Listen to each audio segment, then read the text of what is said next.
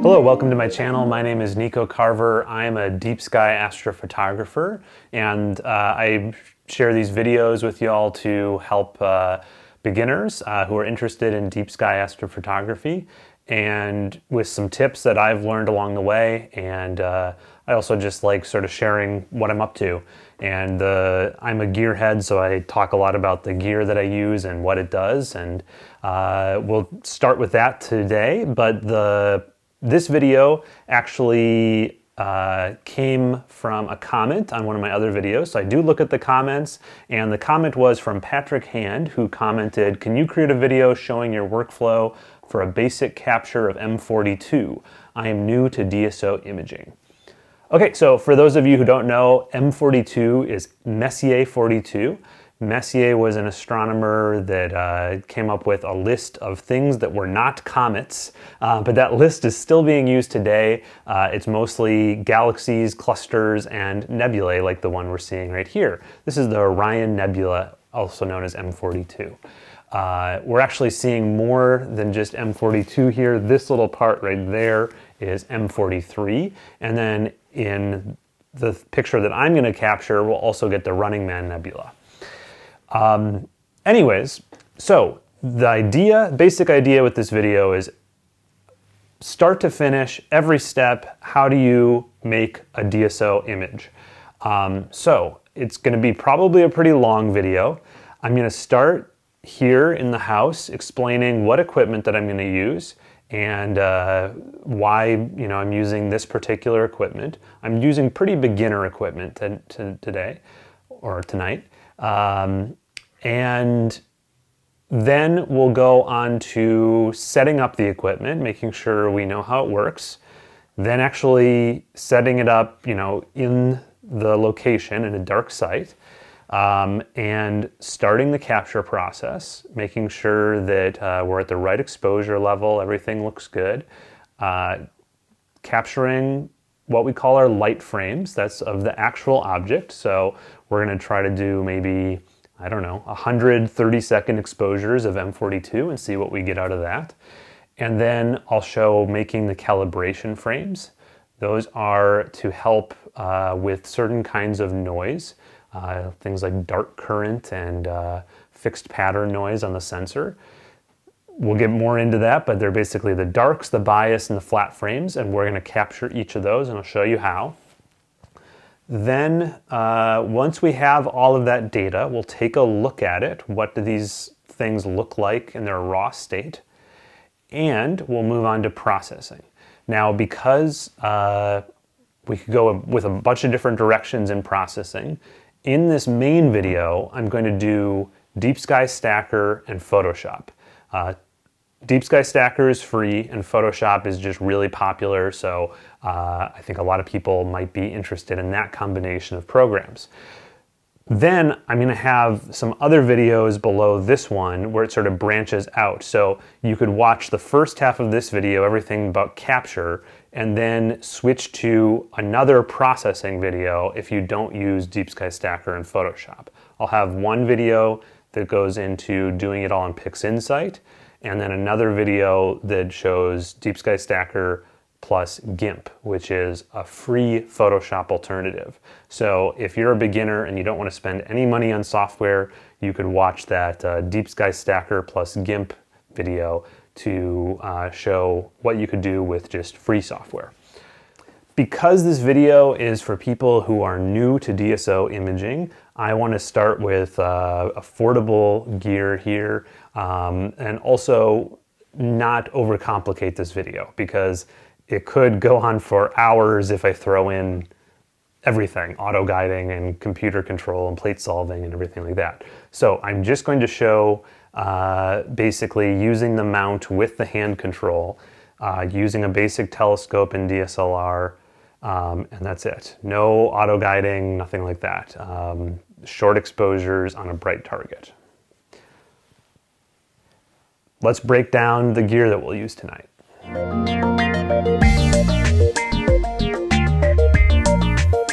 We'll start with this. This is the mount I'm going to use. This is actually just the mount head. It goes on a tripod, but this is the part that actually does the work. It has the stepper motors inside here.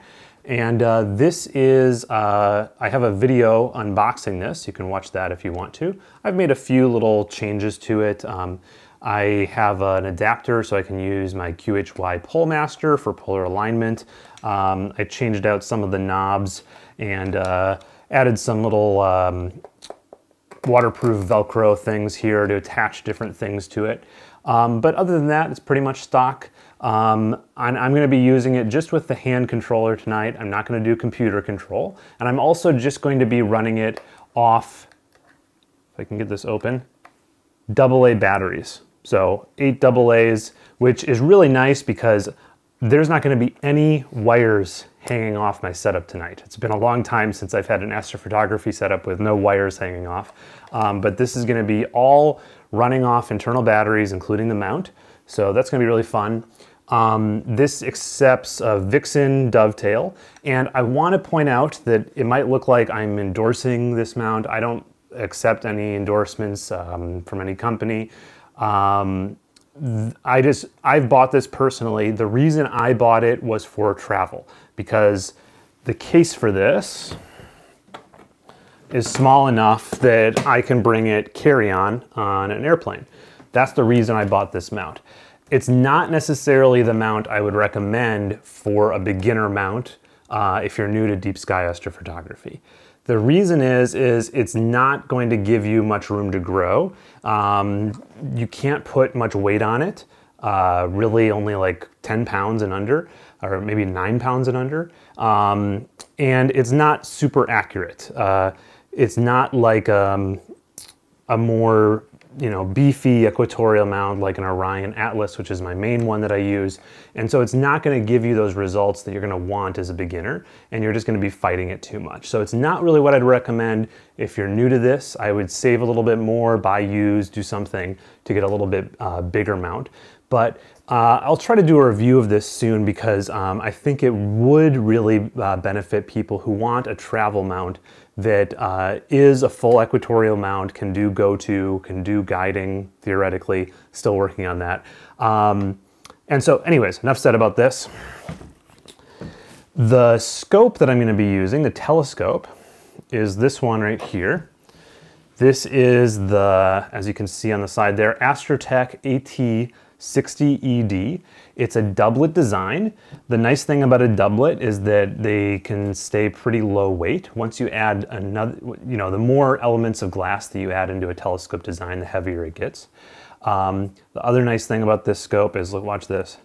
That's how small it gets. So it's very portable. I can actually rack the focuser in here. You can see it gets quite small. Speaking of the focuser, this is the best part of this telescope. This is the best part of this telescope, that it is $370 telescope, but it actually comes with a really nice 2-inch rack and pinion focuser that really works. It holds enough weight, it has a scale there on the side, it's nice and smooth, it has the dual speed. I haven't noticed any backlash, so this focuser is rock solid, which is rare to find on a cheap telescope like this. Cheap is relative, of course. Speaking of cheap telescopes, you might be wondering, well, why would I get something like this with so little aperture when for $400 or $500 I could instead buy like a fast Newtonian, like a 6-inch or an 8-inch Newtonian? It's a good question. The learning curve on a Newtonian is going to be much steeper, and you're probably going to have to make more upgrades. I haven't found any of those like $400 Newtonians that actually have a good stock focuser, so you'd probably have to replace it. So that might double the cost. And just, you would also need a much better mount. I've struggled with an 8-inch Newtonian on my Orion Atlas. You'd really want to move up into like a Lasmandi or astrophysics mount probably to really get good results. So you're going to need a much better mount. If you have all the money in the world, that might work for you, but if you're looking for something cheap, beginner-wise, this scope I would recommend. Or like a 70mm, 80mm refractor would be fine too. But this one is nice and lightweight, and like I said, $370. There's a couple things I added to it that brought up the total cost to $500. This first one is called the camera angle adjuster, and you basically loosen a screw here, and then this whole part right here can now rotate. And that's really nice for framing objects, because a lot of times just the stock rotation, you know, with the camera level like this is not going to really work. You don't really want to have to like undo a bunch of threads and everything to change the rotation of the camera. So having a little screw right there that I can just loosen up and then tighten back down when I got the angle that I want is really nice. This I think was $30 or $40. And then behind that, this is the Astrotech AT60D field flattener. It's just a field flattener, so a lot of times you'll find flatteners also are reducers, meaning they change the focal length and the speed. This one doesn't do that, it just flattens the field. So this telescope stays at 360 millimeters focal length, but what a field flattener does is normally with a refractor, you'll notice that if you're using a big chip, like in a DSLR, the center of the field is nice and flat, meaning you have nice round, good stars. But as you get closer to the corners and the edges of your frame, all the stars start warping. And they warp out towards the corners. So you'll see that they have this pattern where they're going out like this in these bottom corners and out like this in these top corners. And to avoid that, the only thing we can do is get a field flattener for our telescope, or by a design like a quad where the flattener element is built into the telescope. This is $100. For imaging, I think this is probably essential. The camera angle adjuster is not quite as essential, but I would definitely get a field flattener with this telescope. And this is just a 48 millimeter T2 Canon adapter, and then, a Vixen plate. This did not come with the telescope. You could mount it other ways, but I like the Vixen plate, especially for most equatorial mounts. This is what you would want. These are really cheap though. You can get these basically anywhere, even used. Okay, so that's the telescope. It's again the Astrotech AT60ED.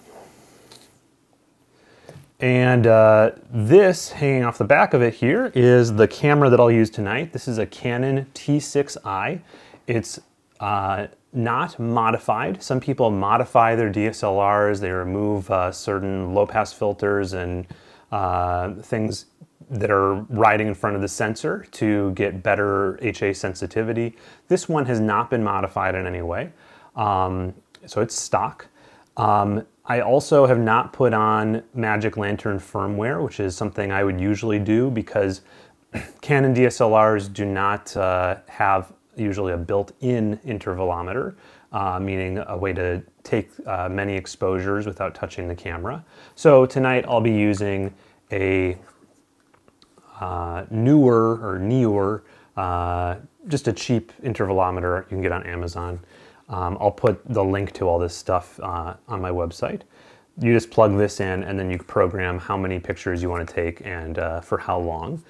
The delay between the pictures is basically just if I set 30-second pictures on the camera and then I say take a picture every 35 seconds on here, then there would be a 5-second delay between each 30-second exposure.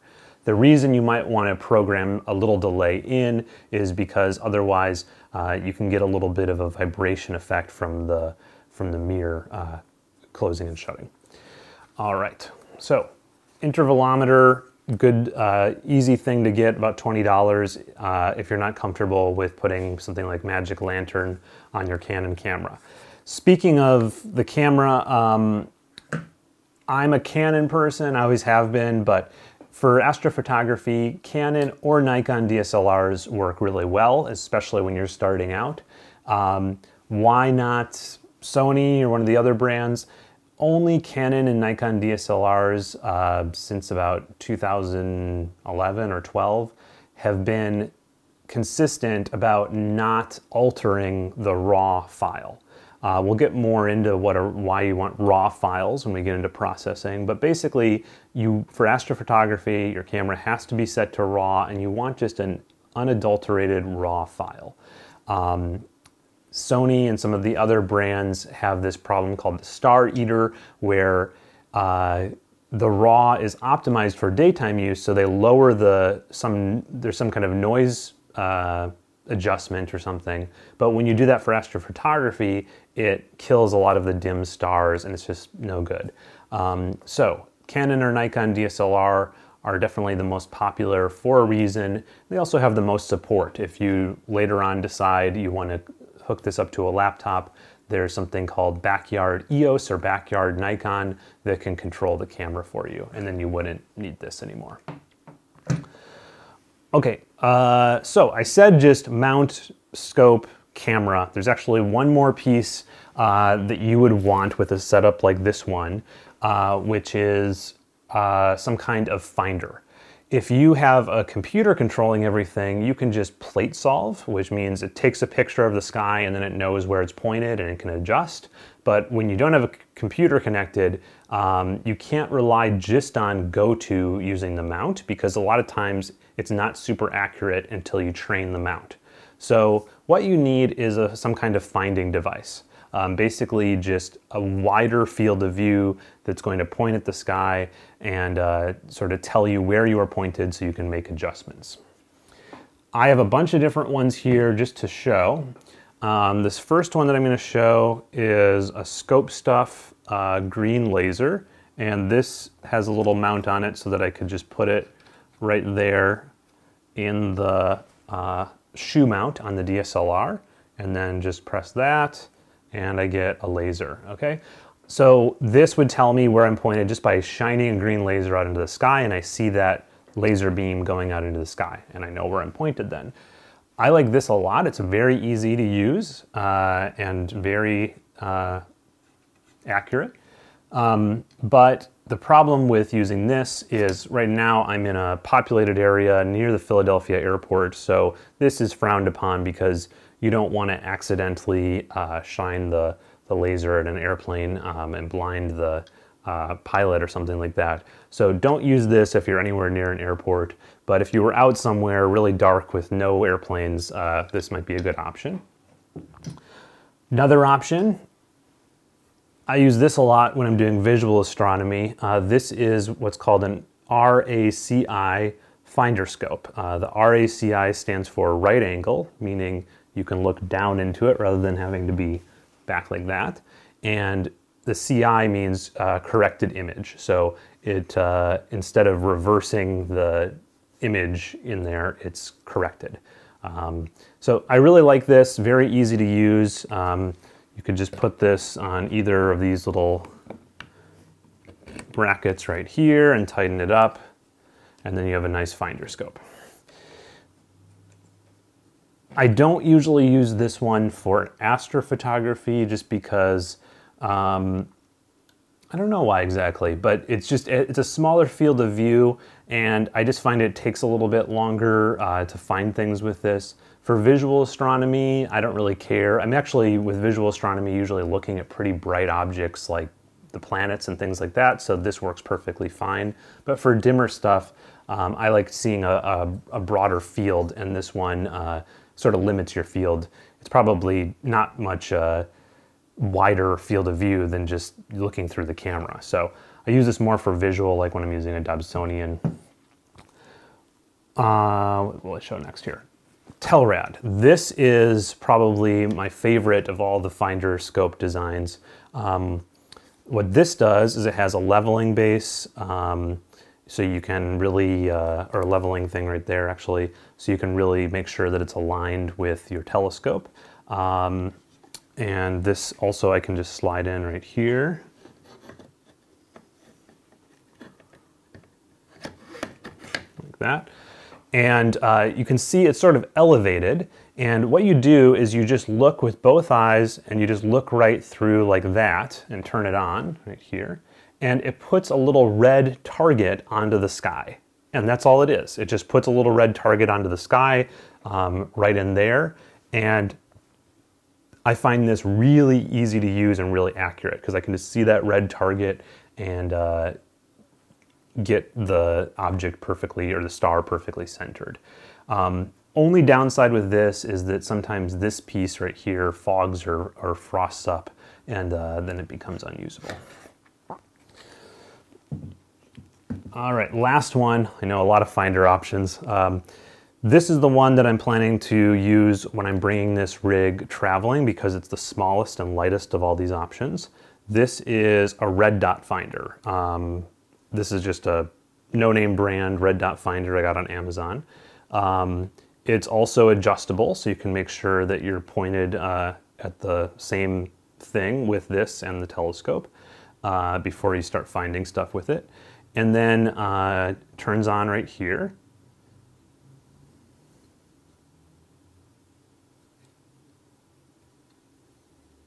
Maybe. Oh, maybe that was an adjustment. Whoops. Turns on here. There we go. And so what it does is it puts a little red dot in the middle of this, and then you just look through that. Again, you can just use both eyes open at the sky, and just like this one, it just puts a little red target where you're pointed.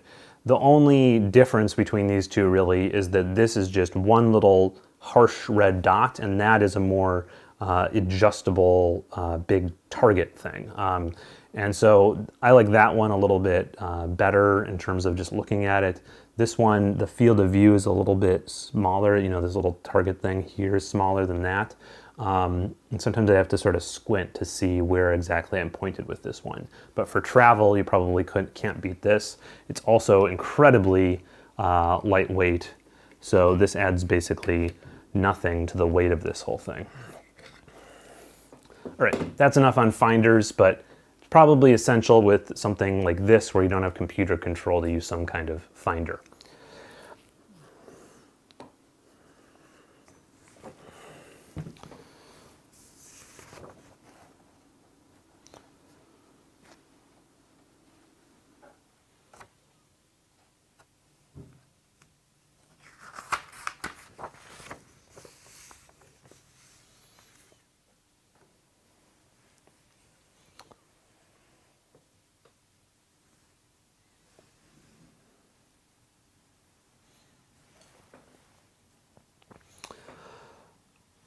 Okay, now I'm going to go through some tips and things to do with this equipment before you take it out.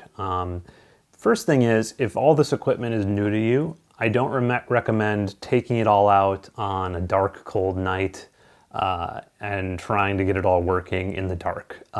Even if you have some kind of, you know, like red flashlight or something, it's still really hard to really get to know your equipment for the first time in a dark setting. So I would recommend working with it, you know, inside or on a sunny day, and just really playing around with it and making sure you understand how everything works.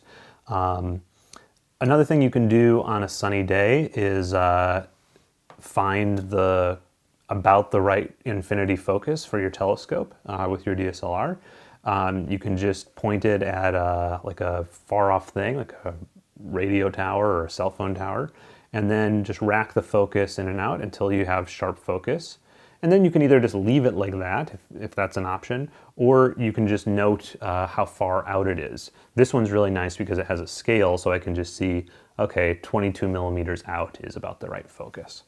That's a really nice thing to do before you bring it out under the stars, because one thing that often confuses beginners is if you're too far out of focus, like if I was like that, and I looked into my DSLR, I probably just wouldn't see anything, even though I'm pointed at the night sky, I have my lens cap off, it just looks completely black. And a lot of times then a beginner would just assume, oh, something's really wrong, what's going on here, this isn't working, and you know. But all they would have to do really is just rack the focus in and out, and eventually you'll see the stars come in. They'll be really blurry at first, and then they'll get more pinpoint. The reason though that when you're really far out of focus that you don't see anything is because that light from that stars just scatters way too much, so you just don't see anything in here. When you get it closer and closer, that light cone comes together, and then eventually you get those pinpoint stars, which is what you want. Okay. And then, so if you have it at about the correct focus when you start, then you can just move to this fine reduction knob and just fine tune it. Either by eye, you can just try to get the star as small as possible, or you can use a Badenov mask, which I've covered in another video. But it's basically just a pattern that you put in front of the scope here, and then you make a reproducible pattern on your live view, and you can adjust it until this spike is centered between two other spikes. Get one if you've never tried it. They're really fun to use. Other thing you would want to do before going out, other than getting to know your equipment, is make sure you have all fresh batteries, fresh SD cards, and backups. So I always bring backups of everything I can, you know, definitely batteries and memory cards, but anything else, like even finder scopes, I'll bring backups, because things will go wrong. You know, there's tons of problems at night, dew and frost and all these things, and batteries will drain very quickly because it's cold out. So bring backups of everything. What else? We want to make sure that we've set a number of camera settings on a DSLR before we go out, because a lot of times if you don't do it before you go out at night, you get excited and you've missed some crucial camera setting, like you have it set on JPEG or something like that, and then the night is sort of ruined. So I always make sure that some camera settings, you know, you can't pick them all right away, but some of the basic ones are set inside before I leave the house. So I'm going to show you a few of those now. Okay, we're now going to look at camera settings. This is, again, a Canon T6i. However, I think these camera settings will make sense no matter what model of camera you have.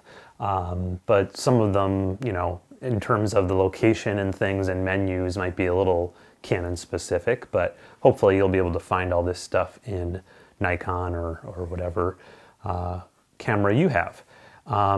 So I've just turned on the camera. It gives me this screen right here, which shows me a few good pieces of information. Down here, this number in that corner is the number of exposures that I could do, but keep in mind this might be set on JPEG, so this number might be lying right now. Right there is my battery indicator, so I would always want to make sure I have a charged battery before going out.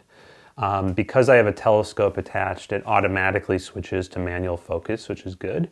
And it also doesn't give me an option to change the F number there, the aperture setting, because it knows that it can't. On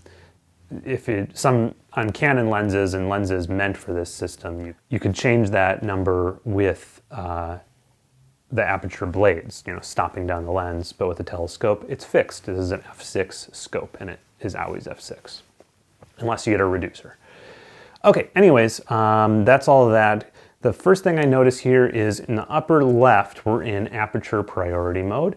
For astrophotography, we either want to be in manual exposure mode, or if your camera has it, bulb mode, perhaps, if you want longer than 30-second exposures.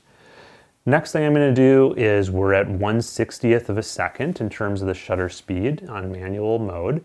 I'm going to change that to 6 or maybe 10 seconds, something like that, because even if we're planning to take 30-second exposures in the end, when I'm just doing my testing, you know, testing focus and things like that under a dark sky, I usually want something around 5 to 10 second exposures, so I'm going to do 10 seconds. Next thing I'm going to do here is I can see we're on auto white balance. I don't want auto white balance. I'm going to hit Q here, move up to that one, and change it to daylight white balance. If you are not using any filters in a stock DSLR, you want daylight white balance. If you are using something like a light pollution filter, you would instead want to set a custom white balance where with the filter on, you go out and take a picture of something white, like a white card, with that filter in there to make a custom white balance. But since I'm not using any filters, I'm going to use daylight white balance. If you just leave it on auto white balance, that's not going to be good because it'll change the color temperature of the scene automatically, but it doesn't know what it's doing because it's night. So daylight's better. What else here? So I can see some other things. I know what some of these symbols mean, but most of these other things we're going to change in the menu. Oh, one more thing on here actually we could change, which is the ISO. So right now it's set to auto. I'm just going to go ahead and put that on 1600. 1600 might be too aggressive. Once we get out there, we might, bring it down to 800 or 400, but I usually start at 1600 or even higher because when you're just doing those test exposures to see what you have, make sure things are in focus and not streaking, it's nice to have a high ISO like that. Okay, now I'm going to go ahead and hit menu here. And this first menu screen on a Canon, all the way over on the left, the first thing in there is image quality. You could also think of that as like a file format. All of this top row here and these two on the bottom row are JPEG options. So right now it's set on large JPEG. For astrophotography, you do not want JPEG, you want RAW. You might think, well, why not get RAW plus JPEG? There's really no reason to. It's just going to fill up your memory card faster and you're just going to throw out those JPEGs. So just do RAW.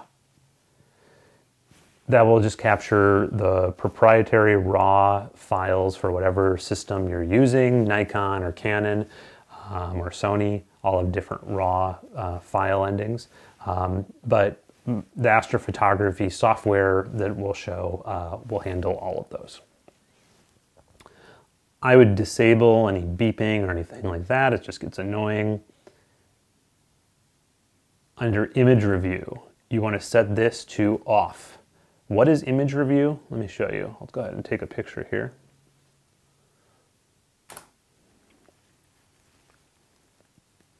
Oh, it's a 10-second picture, so this is going to be just pure white. But should have reset that. Okay, anyways. There we go.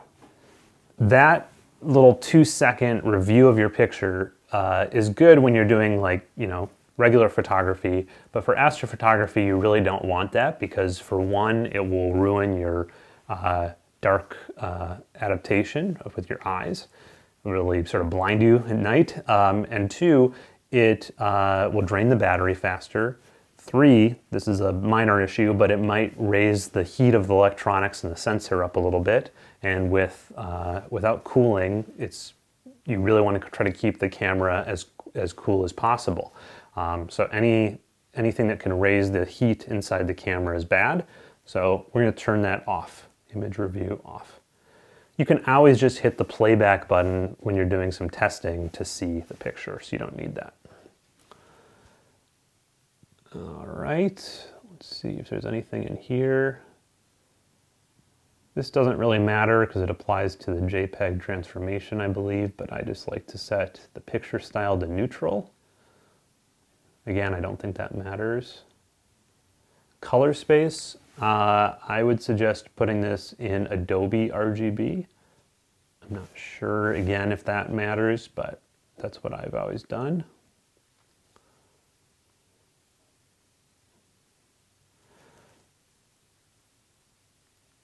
Long exposure noise reduction. You might think that sounds good. Don't want that. I always turn that off. Some astrophotographers who try to save time might disagree with me, but I think what that will do if I turn it on is basically take a dark within the camera and apply that to the picture that I just took. But all of the workflows that I'm going to be showing, we take darks separately and apply the darks ourselves. So I always would just recommend you leave that off. High ISO speed noise reduction, off. Again, I don't know if that applies to the raw file. I think what it's saying down here is that it doesn't, but let's just turn it off anyways. Basically, any like thing you can turn off in here, you probably want disabled or off. Nothing in there really matters. Blah, blah, blah. Whoops, back.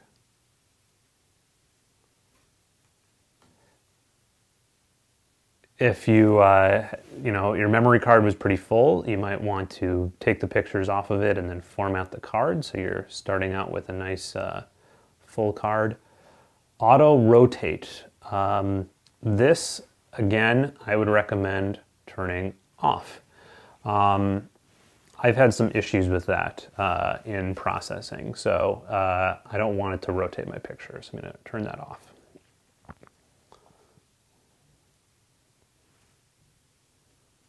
Auto power off, you might want to turn that, disable that as well. I'm not sure about that. I'm actually just going to leave it on, but put it up to 8 minutes, because I actually might want to save battery if I'm not doing anything and I just accidentally left the camera on. Okay, I think we're done.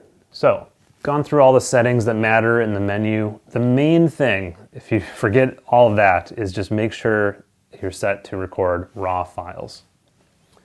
If I get out of the menu here, you can see because we switched it to raw and I'm using a fairly small memory card, the number of pictures we can take has gone down substantially, but that's plenty because I'm only planning to maybe do 100 pictures of Orion tonight.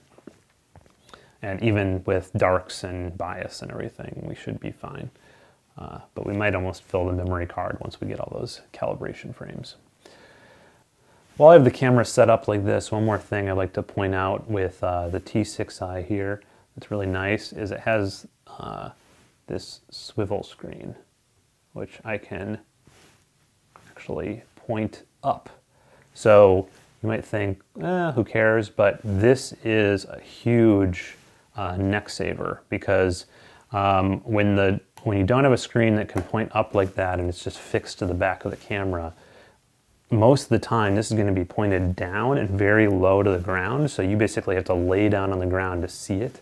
And this, where you can swivel out the screen and point it up and see it like that, and then this is a touch screen, is huge in terms of ease of use with a DSLR and no computer.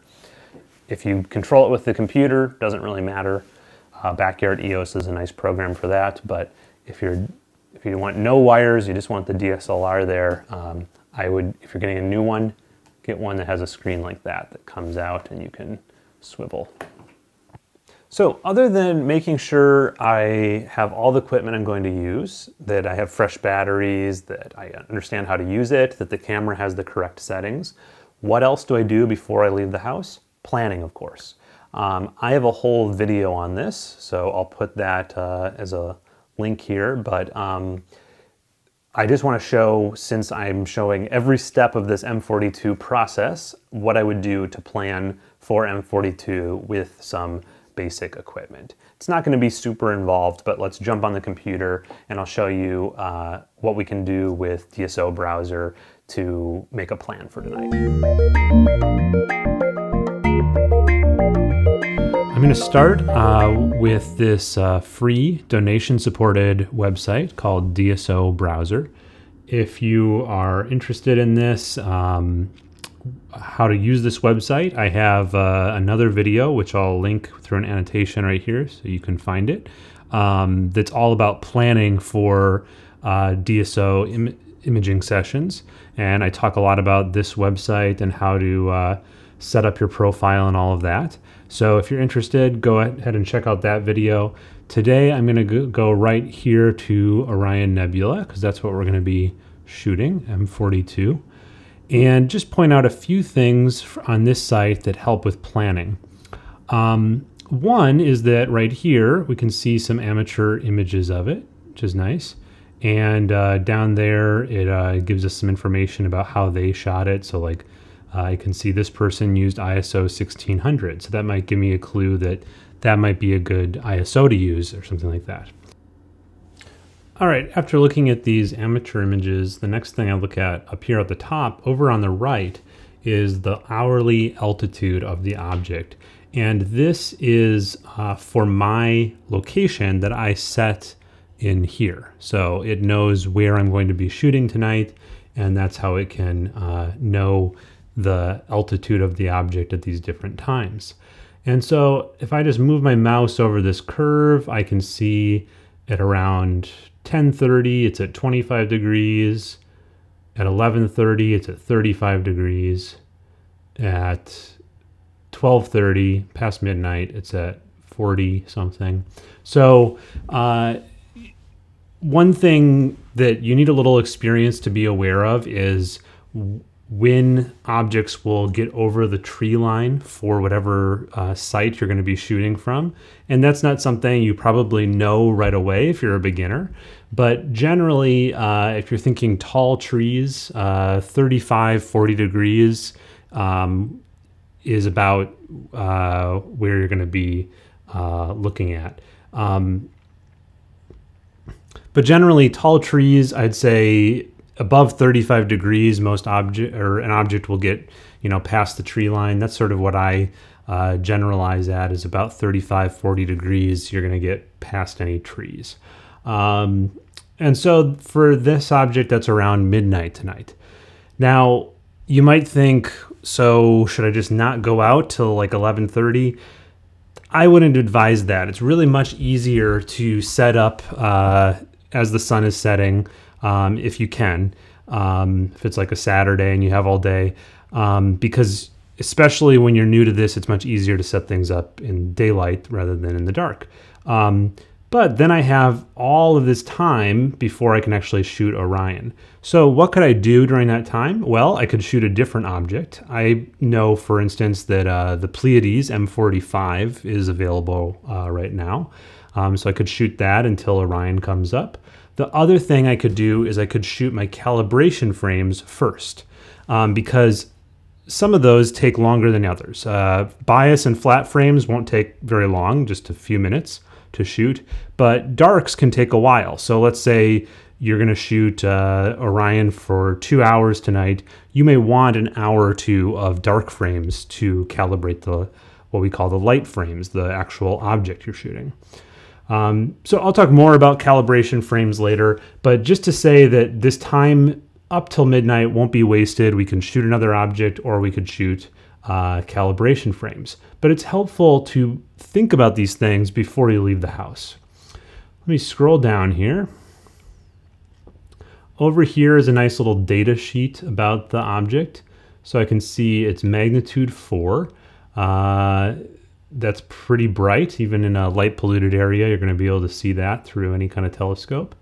It's 1.5 by 1 degree. That's the size of it. And if I keep scrolling down here, this is a really useful tool built into DSO browser where I can pick from my different objectives here, my different telescopes. And tonight I'm going to be using the Astrotech 60mm refractor. And I can pick from my different cameras here. I have the ZWO in there, but tonight I'm going to use a Canon. And then it gives me this nice reticule right here on top of DSS imagery, showing me the object right here. And I can rotate that reticule with this orientation slider right here. So if I wanted to do a more vertical shot, I can see how it looks like that. Or if I wanted to do really horizontal, something like that. I think I'm going to do something like this, where it's like at a little bit of an angle. This right here, this bright part is Orion, and then this little part right above it is the Running Man Nebula. All right, I think that looks pretty good. And so one thing that I will sometimes do now is I'll take a screenshot of this.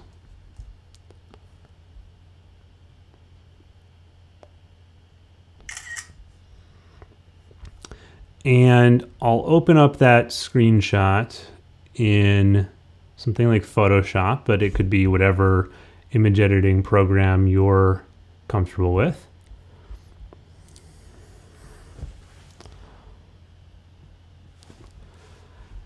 And I'll invert it.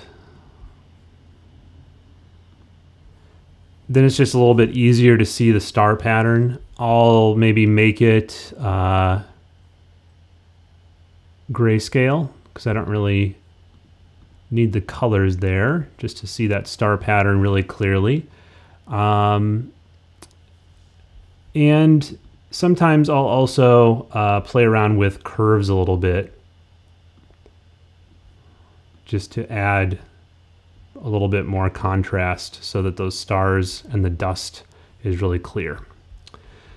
So I can really see the framing now and how that's going to look on my sensor. And then I might print this out or send it to my phone so I can look at it later when I'm doing the framing. So that's about it that I'm gonna do on the computer for this object. Like I said, we're keeping it pretty basic today, so I'm not doing a huge amount of planning. We're doing what's called a one-shot color camera, OSC, so I don't have to think about filters or anything like that. And in terms of a plan, I'm just gonna shoot this as long as I can. I think there's gonna be some clouds coming in tonight, so I might only get, I don't know, an hour on it or something like that. But we'll just shoot it as long as we can. And in terms of the amount of time to put into each sub-exposure, I'm somewhat limited by my mount tonight and also the fact that I'm not going to be guiding. So probably can't do really long exposures anyways. So I'm going to try 30 seconds and then just set the ISO based on what the histogram bump looks like.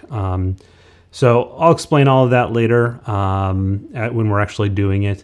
But that's my plan. I can print this out or send it to myself now so I have an idea of the framing, and we're ready to go. All right, we have a nice night here in Delaware.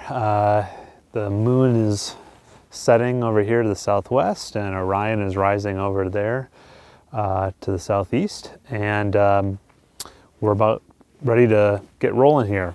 I've already set up the Ioptron tripod, as you can see, and you really, when you're doing astrophotography, you don't want to raise this any higher than is necessary. The legs would extend and make this quite a bit higher, which makes it a little bit more comfortable to use, but that's really just for visual use so that you're at a comfortable height for the eyepiece. For astrophotography, you want to keep the center of gravity as low as possible. So this is how I have it here. I'm just going to put in this tray. Okay. And I'll go ahead and make sure this is level just by using a little level on my phone here. Yep, that's pretty good. I also can check that this pin right here is roughly pointed north because my leveler, it's part of PS Align Pro, which is a $2 app. Also has a compass built into the leveler, so I can see that's north, which is good. All right, next step is I'm going to take out the mount head here.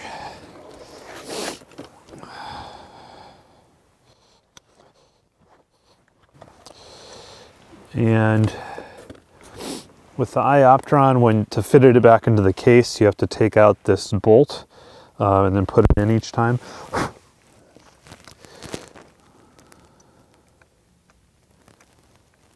And what this bolt does is it's the latitude, or the altitude adjustment.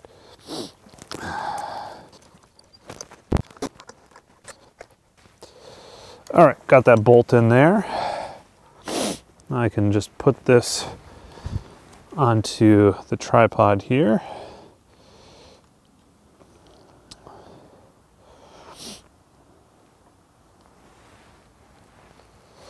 And right below the mount head is the screw here to attach it and secure it to the tripod.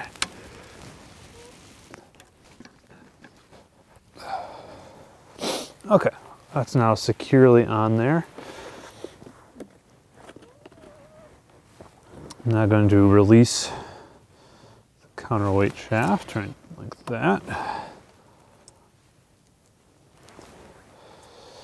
And take off this piece.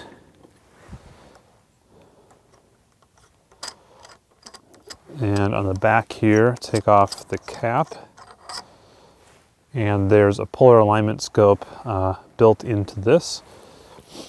And I often like to look through it before I turn the mount on, because once you turn the mount on, you usually get a pretty glaring red light. But I like to sort of make sure I can see Polaris through the polar alignment scope before I turn on that red light. Because if it's not even in the field of view, then it's hard to find Polaris with that red light on.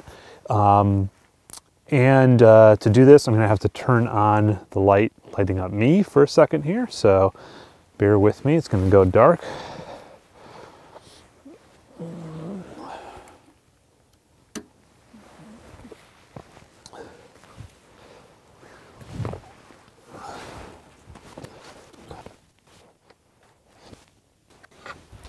Okay, now that the polar alignment pull master is on there, I'm going to go ahead and install a counterweight on the counterweight shaft.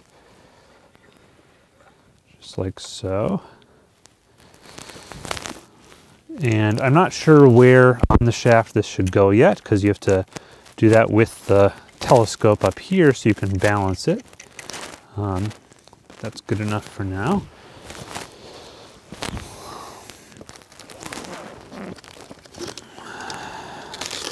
And I'm not going to turn the mount on yet. I'm just going to get ready here by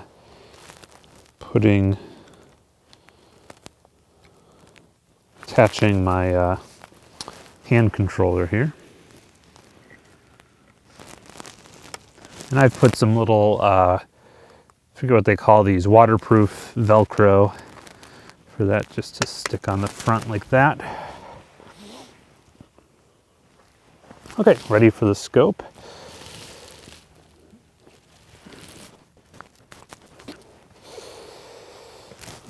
Okay, now let's go ahead and balance.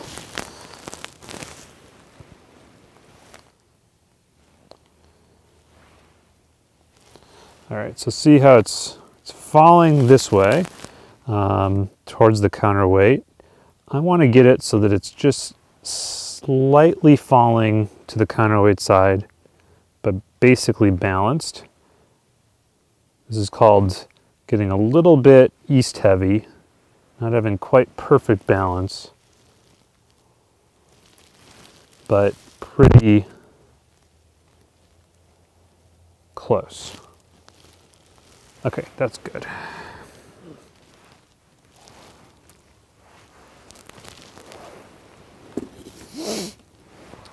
Okay, now I'm going to do the fine polar alignment, and again, I'll have to turn off the light to do this.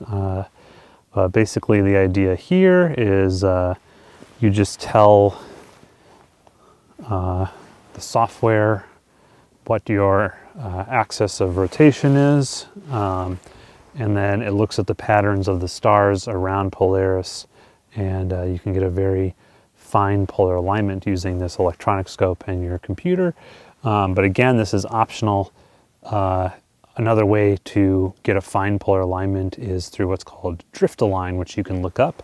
It's basically just watching the stars drift on your DSLR and fixing the polar alignment that way.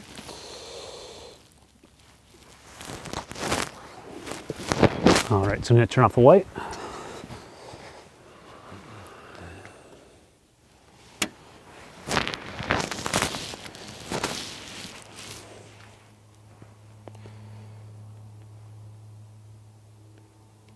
Okay, now I've done a great polar alignment with the pull master. I'm going to go ahead and turn the mount on. This mount runs off 8 AA batteries, or it can also run off 12 volt or battery, bigger battery, because it has a socket here. I'm going to go ahead and use this to put in some information here. Again, I use PS-Align Pro for my GPS coordinates. So I'm setting what's called the time and sight in here. And then I click on Set Zero Position, which just tells it it's in this counterweight down, pointing at Polaris position. And now we're ready to go. So I'm going to go ahead and just go to, they call it Select and Slew in the menu here. I'm going to go to M42. And the mount starts slewing. It's going in the right direction, which is always a good sign.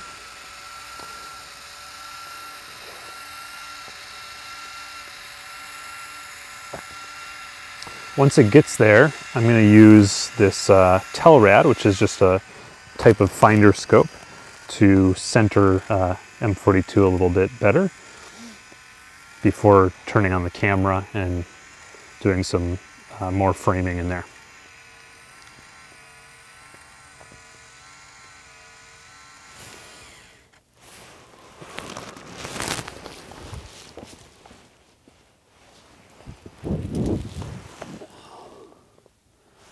All right, fortunately I'm gonna have to turn off the light once more.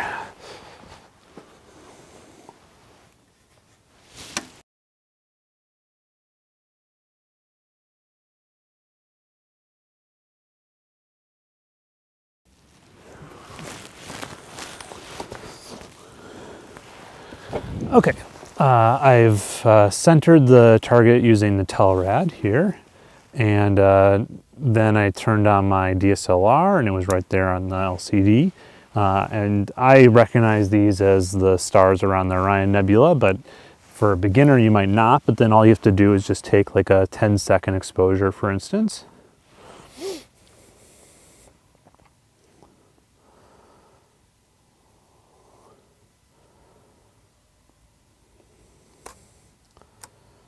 And take a look at it.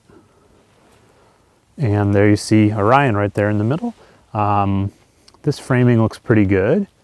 Let me just take a look here. Yeah, I like that. Sort of going sideways here with the running man up there. Just see if I can see it without all this stuff. There we go. Maybe I'll just push it down just a tad.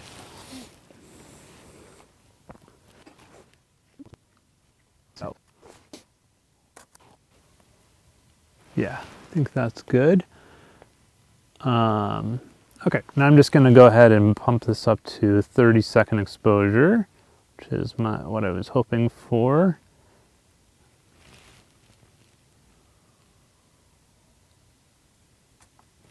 And just make sure I'm not trailing the stars or anything.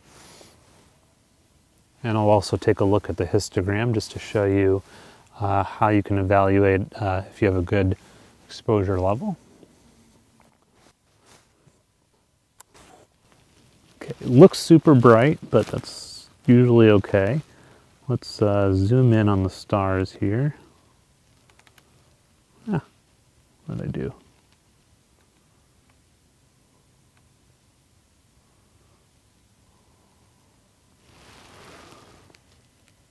Those stars look reasonably round, but it's a little bit hard to tell because we are not focused. That's something I forgot to do. So let's go ahead and focus using live view. I'm going to zoom in.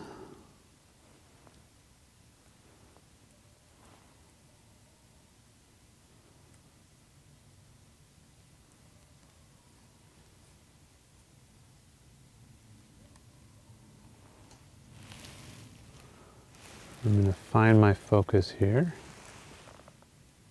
And you can see when I go that way, the star is getting bigger. We're seeing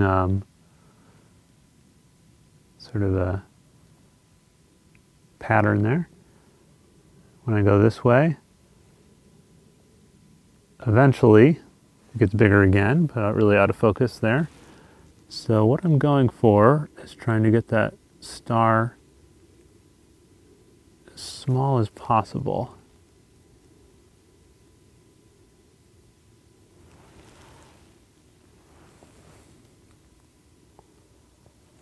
And the other thing I can try here is I have a Bahtinov mask.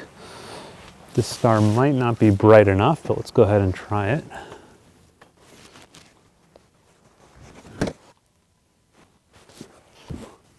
Okay, it's just bright enough that I can probably do this. It might be hard to see on your screen though there.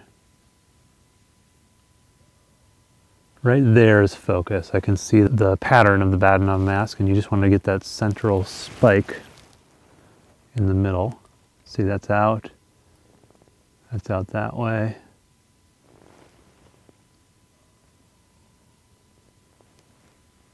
That looks good. Just to test that, I'm going to go ahead and take a 6-second exposure with the Bahtinov mask on.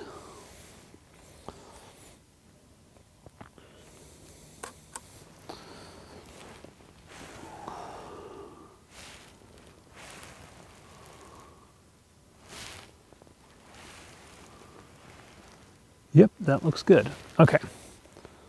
Let me zoom in further so you can see what I'm seeing here.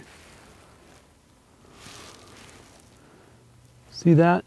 So that's good focus with the Bahtinov mask because that central spike is right in between the other two. And I'll go ahead and take it off now. And do what I was doing before, which is taking a 30-second exposure.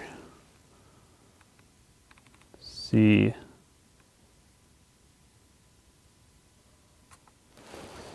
if our stars are trailing and if this is a good exposure level.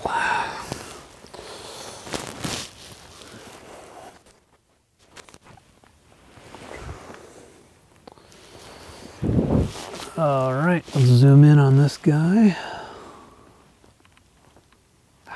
Keep doing that, sorry. Those stars do not look like they're trailing at all, but I have a little bit of a streak, but that's just because I was hitting the trigger, but stars look good. Okay, let's check the level now, which I just get by hitting info here a couple times to zoom out first. There's our histogram. It's actually a little bit too far over. We only want it about 1/4 to 1/3 of the way over. So I'm going to turn down my ISO and try this again. Turn it down to 800. Check it again. There we go. So 1/4 to 1/3 of the way over. It looks good. Let's check our stars again.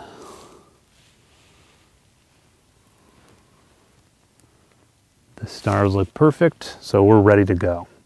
So last step here is I'm going to take my intervalometer here.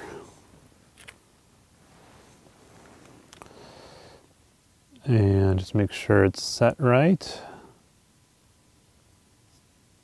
31 seconds, so that gives a 1 second gap between them. I'm going to take, let's say, try for 50 shots. I don't know if we'll get that before it hits the trees, but we'll try it.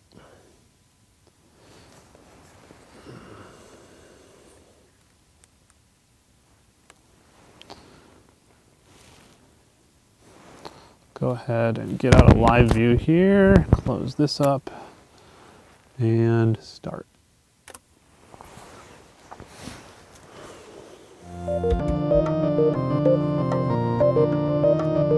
All right, now we're going to do the calibration frames. I'm going to start by taking my flats here. You can see I have a LED panel that I use, and I also have this little cap diffuser, but you can just use like a white t-shirt, that works fine. And you don't need the white LED panel either. You could, this is just what's called a tracing panel I got on Amazon, but you could instead use like a iPad or a laptop screen turned to white. I'm going to put that on top here. And that's about it in terms of setup. You just want something white and diffuse and filling the entire field of the scope. And so you can either use a screen like this on top, or you could shoot sky flats just pointing at the sky with some kind of diffusion, or even just like a white wall that's evenly lit. So let's look at the back of the camera here so we can see the settings for flats. Basically, I just use the same ISO that I'm going to use for my lights, and then I just sort of experiment with different exposure length settings here, or also called shutter speed on a DSLR, until my flat is about half the way over. Doesn't have to really be quite half, because I won't get into it, but this is a JPEG histogram. It's not the raw histogram. So really, if you undershoot a little bit, that's just fine. And some people do this with aperture priority. That's another option for taking flats. And I'm going to take about 50 of them. Okay, for the next group of calibration frames, we want the front lens cap on. So I'm just going to put that on here because these are both done in darkness. And really all you have to do is just put that lens cap on. You also want to make sure that you're at around the same temperature as what you're shooting your lights at. So we've been out here a while. I've let the scope and the camera cool down. It's mostly that the sensor that you're worried about being at the same temperature. So let's start with bias frames. Those are really easy and quick to do. We'll look at the camera here, and all we have to do on the camera is turn the shutter speed all the way up. By that I mean the fastest that it can go. So in this DSLR, that's 1/4000th of a second. It might be different on your DSLR. It might be 1/8000th of a second.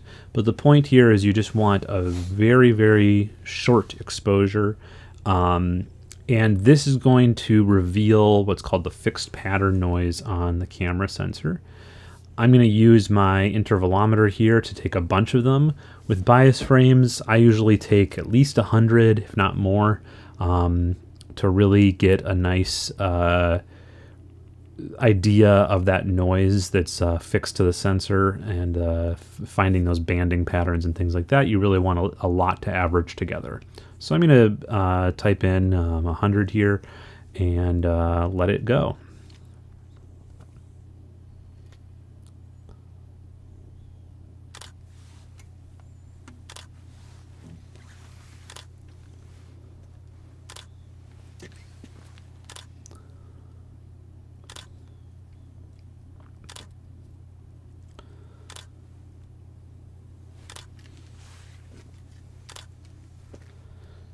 Okay, and for our last calibration frames, the only thing we have to change here is the shutter speed. These are darks, and we're just going to change the shutter speed to the same shutter speed that we're going to use for our lights, in my case, I've already decided on 30 seconds. So I'm going to change it to 30 seconds here. And the number of darks you're going to take, it's always more the better, but usually you don't have to take, more than 30 or 50 or something like that. With 30-second darks, I might as well take a bunch, but if you were doing like 5 minutes of exposures, that could take a long time. So usually around 20 or 30 is fine. And the only other thing with darks is you just want to try to match that temperature as well as you can. So if you think that it's going to keep dropping in temperature, you would want to do them closer to when you shoot the lights so that that temperature stays stable. All right, I'm going to let this go and take about 30.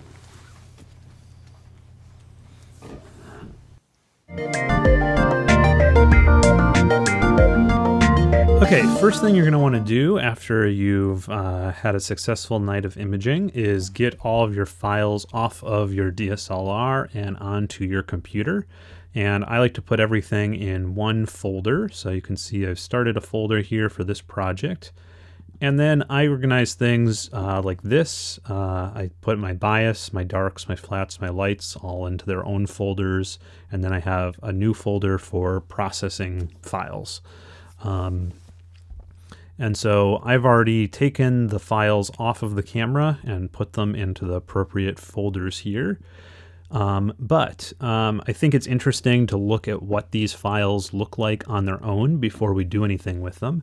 So let's take a look. If you have any kind of raw processing software on your computer, you should be able to just double click one of these to open it up, like Adobe products or raw table or dark table, or there's a bunch of GIMP, there's a bunch of different programs you can use to look at these. I'm just going to use whatever comes up here, probably Photoshop, to look at these different files. Okay, so this is Photoshop, Camera Raw, Adobe Camera Raw. It recognizes the DSLR that this was shot with, which was again a T6i. It recognizes that this it was shot at 1/4000th of a second, so that's a bias frame, ISO 800. And all I want to show you here is what this looks like. In this state, it doesn't look like much at all, but if I really just stretch the exposure here, you can see that there is a lot of noise here, and also these sort of alternating dark and bright lines. That is the fixed pattern noise on the sensor. And we want to subtract that out of our flats, especially. It would also be included in the dark frames. So the point is really to calibrate your flats properly, because your darks are going to be exposed for your lights, while these bias frames can be used to take this pattern noise out of my flats. So I'm not adding noise when I divide the flats out. Okay, so that's what those look like. Let's go ahead and open up a dark. It's going to look pretty similar. I'll stretch it here with this little exposure guy. And like I said, it looks very similar if we really stretch it out. These bright pixels are hot pixels.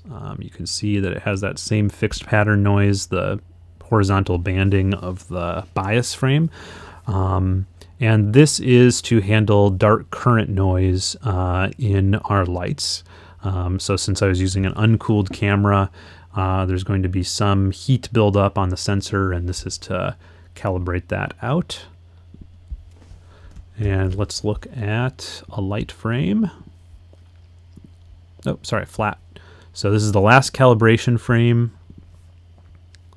And it's really important. A lot of people forget to shoot them. Let me just mess around with this a little bit to sort of show you what this does. Okay, so it might be hard to see. Let me just accentuate it a little bit further.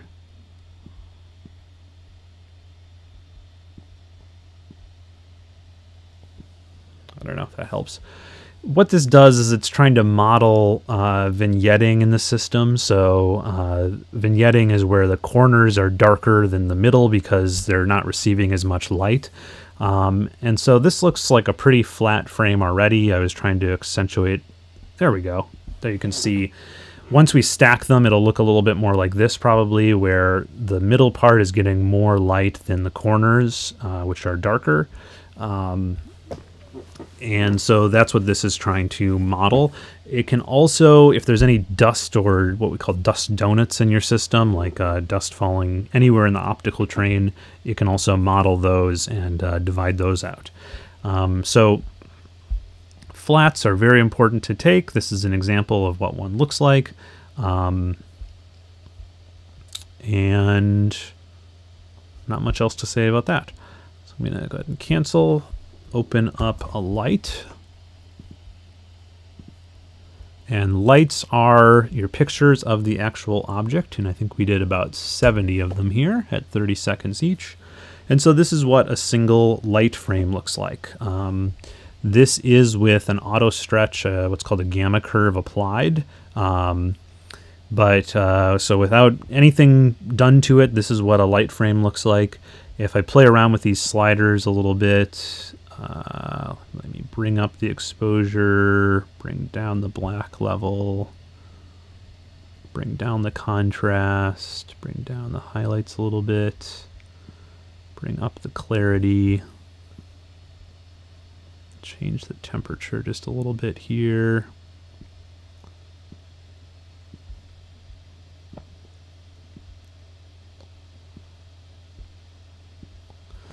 This is about how much detail we get from a single exposure.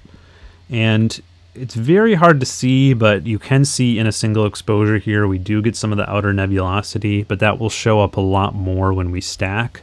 You can see in a single exposure, we don't see much of the Running Man here, but again, after we stack 70 of these, a lot of that will become clearer, because right now it's lost in the noise, and it's also lost in the light pollution gradient here. But you can see in a single exposure, we do get some nice detail. And the other thing we would do when looking through these single exposures is reviewing that each one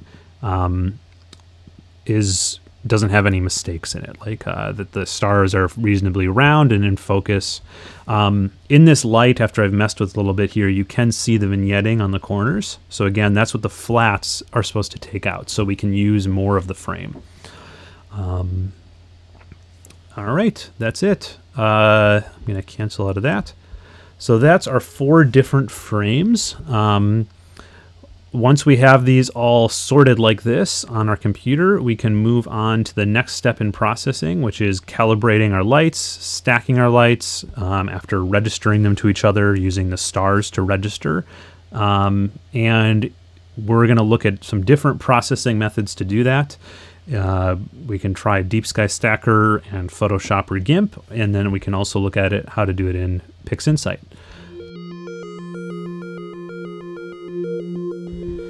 Okay, here we go with the DeepSkyStacker. This program is Windows only, but it is free. And what it does is it registers your light frames. It calibrates them with darks, flats, and bias files. And it stacks all of that together and can do things like sigma clipping to get rid of things that are abnormal, like hot pixels and just airplane streaks and all of that kind of stuff. And it's a very easy to use program once you get the hang of it. It does this one thing very well, which is stacking, and doesn't do much else. So let's look at it. We're just going to use the basic features of it here. We start over here in the upper left-hand corner by clicking Open Picture Files. I'm going to click on that and find the light frames for the object that I'm working with. So if you've already organized like I have here, it's pretty easy. You just go into the M42 folder, click on the lights folder, and there's all of the files.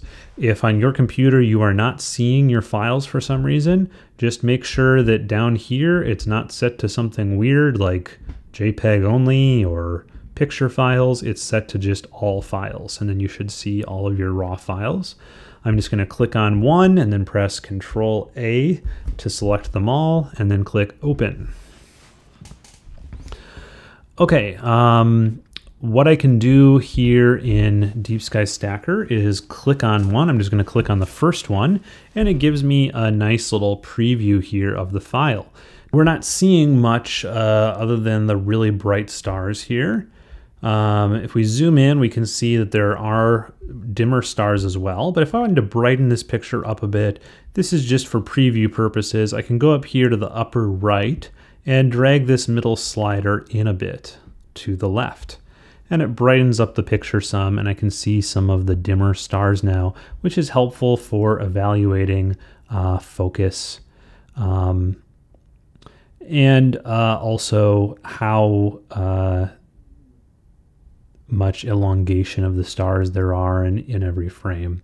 DeepSkyStacker can do some stuff with evaluating the stars for you, but if you want this more manual control, it's here for you. You can zoom in, you can look at the pictures, you can go through them one by one. It takes a second for it to load each picture. You can zoom in on this one, and I can decide, is this a frame that I want to keep or do I want to get rid of it? And I'm not going to show that whole process, but I'll just show you an example of a frame that you would not want to include. Let me go all the way down to the bottom here. And I remember at the end of the night, my last frame, I must have hit the tripod because there's like a little jitter in it. So let me zoom in on this.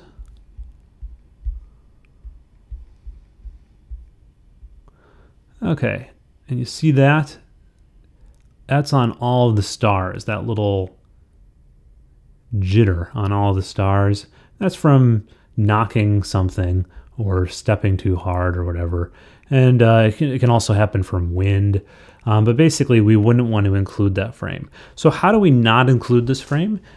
What we want to do is we first want to check all. So I'm going to go over here and click check all. And then I'm going to just uncheck that last one, that one I don't want to include, just by clicking its little checkbox here to uncheck it.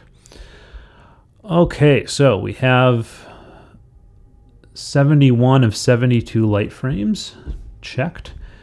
Now we're going to go ahead and add our dark frames. Click on dark files over here. I'm going to hit Control A to select all my darks, add those. If we look at one of those, I'm just going to click on one here. It doesn't look like much. If we really stretch it,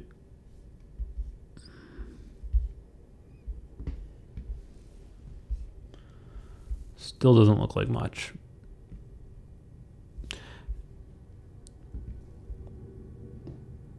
But that's what darks are. They're basically just correcting for hot pixels and thermal noise, things like that. Let's go ahead and add our flat files. Control A to select all of these, click open. Brings in our flats. Let me stretch this a little bit so we can see what it looks like. Too much. There we go. So you can see that it gets a little bit darker towards the corners here. That's representing the vignetting.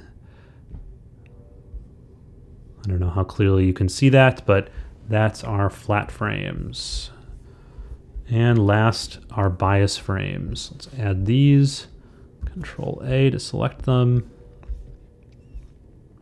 And we have 100 bias frames in here. Let's see if we can see anything in the bias. Sort of hard to see anything. But basically that represents the fixed pattern noise on the sensor, and it can get rid of horizontal and vertical banding problems that is common with DSLRs. Okay, so we have all of this added now. And remember, with that last light frame, I unchecked it. Looks good. If we want, we can look at the raw settings, which are down here under Options, Raw Settings. And these are the same as the last time I set them up. I just use this default Bayer matrix interpolation.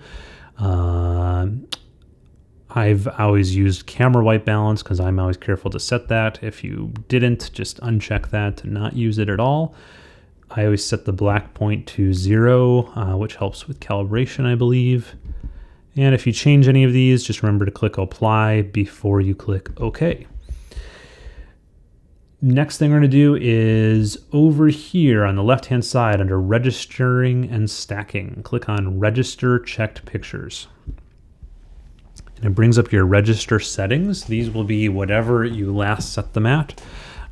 So if you want it to automatically detect and remove hot pixels, make sure just to check that. I'm going to do that. If you've already registered the pictures, you can use this option right above there, but I haven't registered these together yet, meaning putting them all in the same place so the stars match up, so I'm going to leave that unchecked. I want to check stack after registering, because I do want that to happen. And right here it says select the best percentage pictures and stack them. You can change this to whatever you want. Basically, it just assigns a score to each picture based on how round the stars are. And if you only wanted to include like the best 50% or 80%, you can set that right here. If you want to include everything, just put in 100%. I'm going to put in 97% because maybe there's one that I didn't catch that it could throw out. Next thing I do is I go over here to the Advanced tab, and by default it sets this star detection threshold to 10%. You may need to change this though to get a good number of stars. If you're below, let's say 50 stars, you'd probably want to change the detection. If you're above 1,000 stars, you might also want to change that detection because then it might be picking up hot pixels and things like that. So I'm going to go ahead and click on compute the number of detected stars. It looks at the first light frame and sees how many stars it can find. Looks like I have plenty here. It found almost 300, so that's fine. I could just leave this alone at 10%, but if I wanted to speed this up a little bit, I might take this down to 20%. I'll compute again.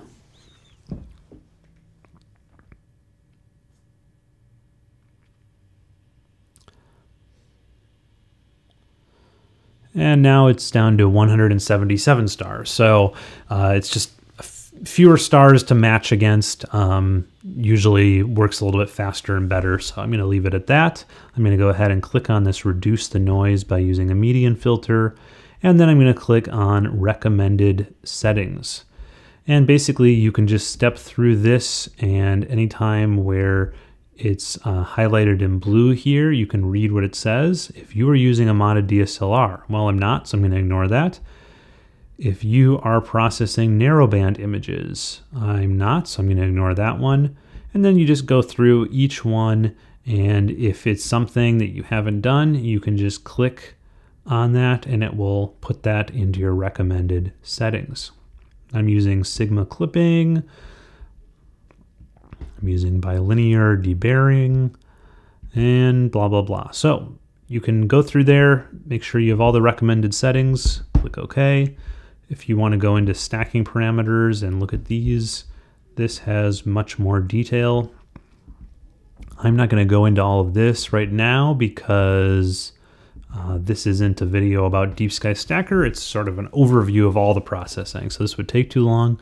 But there are other videos online, so if you're interested, you can learn about all these different settings in here. This is good enough though. We're going to go ahead and click OK.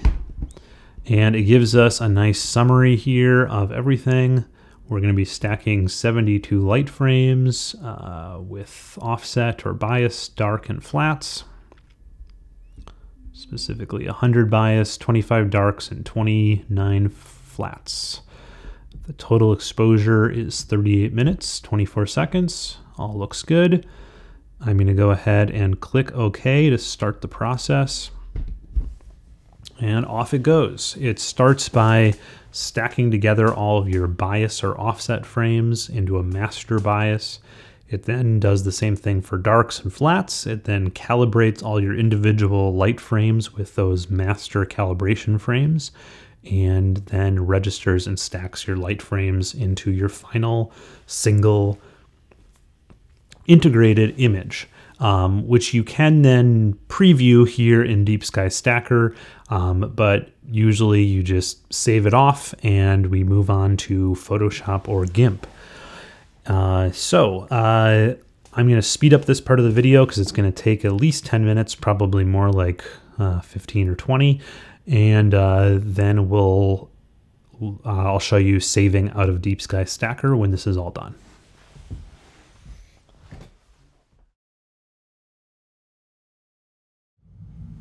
Okay, so what it's doing right now is it's saving the autosave.tiff file to my lights folder. This is important. This is a 32-bit TIFF file that you can consider your master stack. Photoshop can actually read a 32-bit TIFF file, so you could bring it right into the autosave.tiff right into Photoshop. Not all features in Photoshop are 32-bit, so you might have to eventually convert it to a 16-bit file. If you're going to be working with GIMP, it probably can't even open that 32-bit file. So we're going to have to first save the picture to file, which is over here on the left-hand side under Processing, and save it as an uncompressed 16-bit TIFF. One thing that's a little bit confusing here about DeepSkyStacker is it's making the final picture right here on screen, and there's a bunch of settings we could change right here in DeepSkyStacker, but it's not really meant as a processing program. It's just a stacking program. So really there's not much point in doing much here because we're not going to save these changes anyways. So I'm just going to leave all of that alone and go over here to where it says Save Picture to File. And I'll just save it here to my desktop, to my M42 folder. And I'll call it stack.tiff. And I'm going to say compression none. And I want to just leave this option that says embed adjustments in the saved image but do not apply them checked. So basically just exactly how it was, and click Save.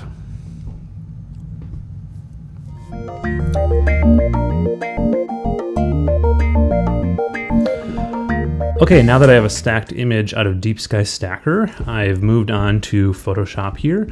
Everything I'm going to show today, it really shouldn't matter which version of Photoshop you have. I'm just using the latest here, but I've used the previous versions, CS6, CS5, CS4, they all work pretty much the same. And we're going to start by opening up our stacked TIFF out of DeepSkyStacker. So we're going to go up here to the File menu and choose Open. And find it here on the computer.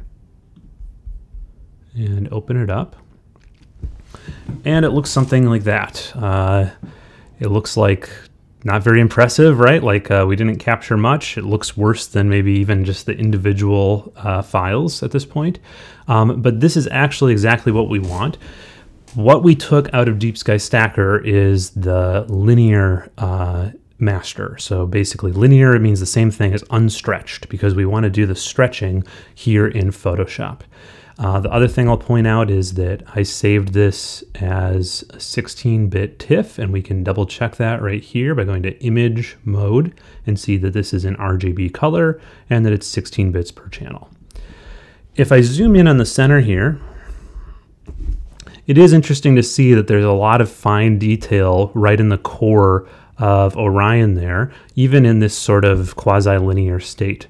What that means is that once we get further into processing, this is going to get completely blown out to keep the rest, to bring up the rest of the picture. But we don't want to lose that. We're going to bring it in later. So the first thing that I always do in Photoshop here is I duplicate this layer a couple times. And in Photoshop, it's easy to do that. You just right-click or control-click if you're on a laptop and choose Duplicate Layer. And you can call it something if you want. I'm just going to call mine First Stretch. And as long as we do that first and we keep this background layer as it is, then we're good because we can keep duplicating off the background layer as needed. So with this first stretch layer selected, I'm going to go up here to Image, go down to Adjustments, and go to Levels. Since we're going to be coming back to this a few times, it's good to learn the keyboard shortcut, which in this case is Command L on Mac or Control L on Windows. And here's our levels adjustment. This is what you're going to use to first apply a little bit of stretch to this.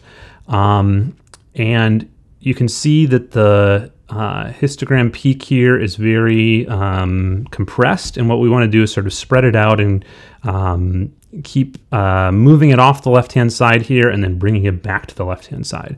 And the way we do that is we take this middle slider and we move it over here to the left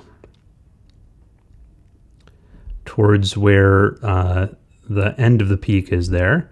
And you can see as we do that, I'm going to zoom in again, we get a lot more detail coming up here in the Orion Nebula, and a lot more stars start to appear. Now, we want to do this in a bunch of successive times. We don't want to just sort of do it all at once. So I'm just actually going to sort of do mid like that and say OK. And then I'm just going to keep doing that. Press Command L, bring it up a little bit more, and just slowly stretch it out like this. Now, eventually, when the sky background gets quite bright and we're sort of losing any detail that we're bringing in, what I like to do is take this shadow slider, this one over here on the left, and drag that one to the edge right here. And it's going to sort of look like you're, you know, resetting everything you just did, but you really have applied some stretch here. Just to prove the point to you, if I turn off this first stretch with the little eyeball indicator over here in the layers, you can see we've done a fair amount of stretching. You can see M43 is coming in right there. The arms of Orion are coming in. Okay, but we're going to keep going with this stretch, so I'm just going to press Command L one more time here. I'm going to stretch this again. Press Command L again. Stretch it a little bit more. Command L, and then I'm going to bring this shadow slider over again.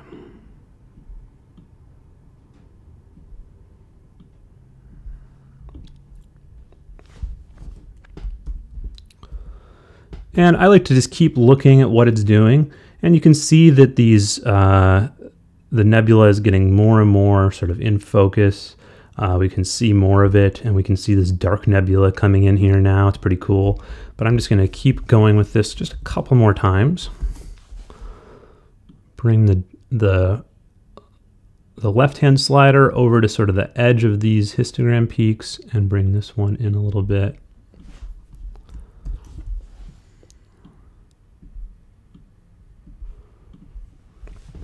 Okay, at this point, this is stretched enough. I can start seeing that outer nebulosity out here on the Orion Nebula, and the fainter Running Man is also coming into view. And what is clear at this point is that we have a fairly regular light pollution gradient where it's darker up here at the top and brighter down here at the bottom. And there are some plugins that are really good at dealing with this. There's one called, I think, Astroflat Pro, and there's another one called Gradient Exterminator. But I'm not going to show those, partly because they both cost about $30 to $50, so I'm not going to make you go buy something right away. I'll show you a way to do it just with Photoshop's tools here. It's not quite as effective as those plugins, but it works okay. So what we're doing here is we want to remove this sky gradient. The light pollution is coming from the bottom of the frame here, so that's why it's brighter at the bottom. And then the other thing you'll see here is that it's fairly red. That's because of when light pollution hits the atmosphere, it creates this sort of reddish sky glow. If you're in a very dark place, you might see a more greenish sky glow, but in light polluted place without any kind of light pollution filter, your images will probably come back fairly reddish like this. In any case, what we want to do is we want to subtract it out of the picture, leaving us just with a dark night sky and the stars and the nebula. So first thing we're going to do is we're going to go ahead and copy this layer. Actually, no, let's duplicate it. So I'm going to right click, choose duplicate, And I'm going to call this my background removal layer. Okay, and then I'm going to copy it. So in newer versions of Photoshop, you just go edit, copy, and that copies the layer you have selected. If you have an older version of Photoshop, you first have to select this. Just do Command A to make a selection, and then you'll be able to edit, copy. Then go ahead and do File, New, and it should put in here for the width and height, whatever the dimensions of are the thing that you just put on the clipboard, so that's good. We can call this background and go ahead and paste it in. Over here in the layers panel, we don't actually need this white background layer, so I'm just going to delete it. And what we want to do with this is completely get rid of all of the stars and the nebula, because we're just trying to model the background so we can come back here and remove the background. So to do that, first I'm going to get rid of the stars. The way to do that is through a filter. So if you go up here to the menus at the top and go to the filter menu and go down to noise, and then choose from the noise menu, dust and scratches. And you can see I've already set mine here to something that works, but basically you're just going to take these two sliders and move them around so that for your picture, whatever the radius and threshold are set to, it's getting rid of all of the stars. Now, if you find that, like here, it's not getting rid of the halo of that brightest star, that's okay, because we can take care of that the same way that we took care of the nebula here. But what you do want to do is set this so that for all these medium and small stars, it's just completely blurring those out into the background. This looks good. For this particular setup, I'm at 58 pixel radius and 3 levels under threshold. I'm going to click OK to apply that. Takes a second.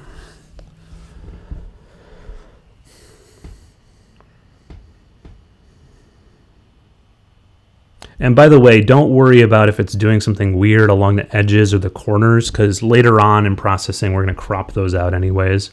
That's normal. What we're going to do now, though, is we want to get rid of this, the remnant of the nebula here.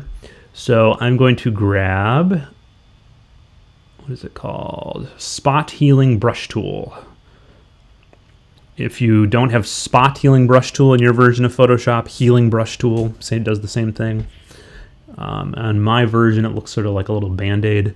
And what I want to do with this is I want to set the size to be fairly big, so I can just do this quickly.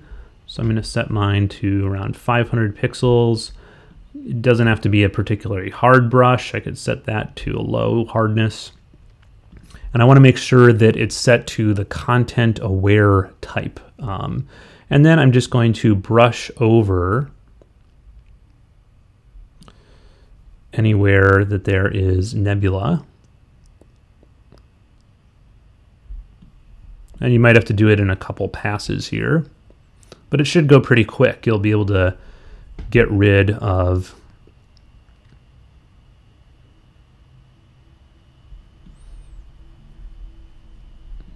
all of that nebulosity that's in the background there.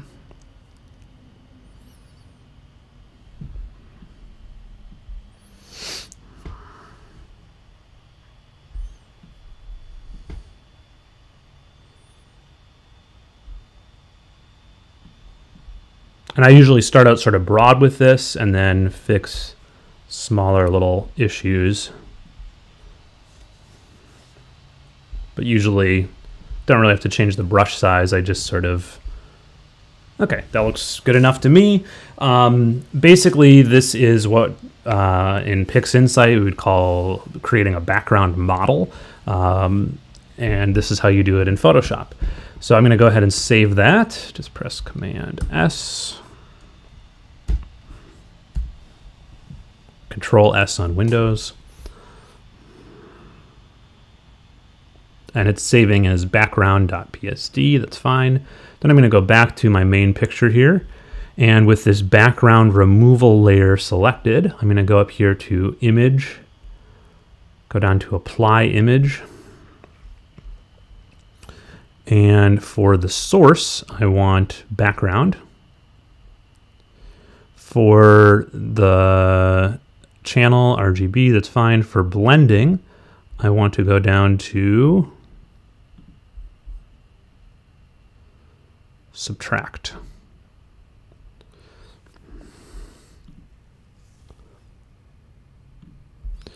And then you'll probably find that you have an offset here of 0. Try different numbers there until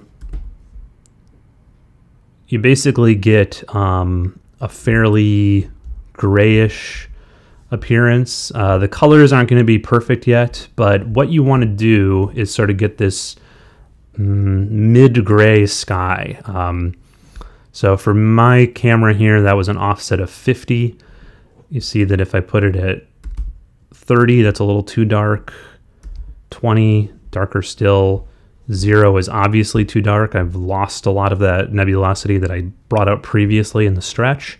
So 50 looks good to me. I can see a lot of the detail that I brought out there in the stretch. The other thing you can try here is you can change the opacity from 100 to something lower. So for instance, 90, and see if it's still removing the background well enough with a lower opacity setting. 80.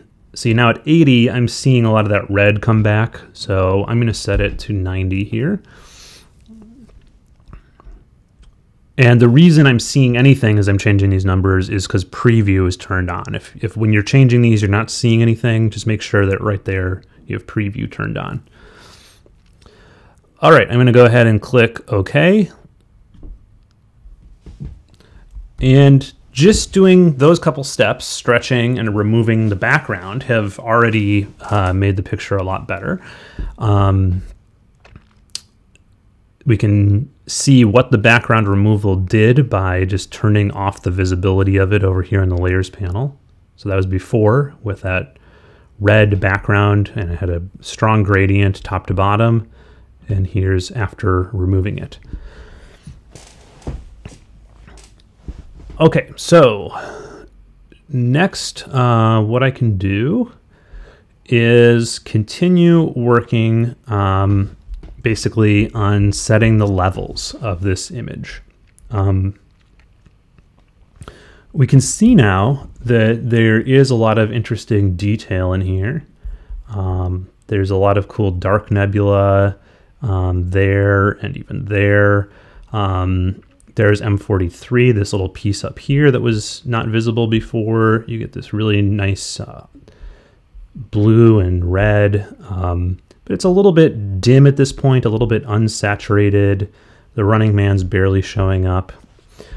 The challenge here is we want to continue stretching this, continue bringing out the nebula, but we don't want the stars to get too big.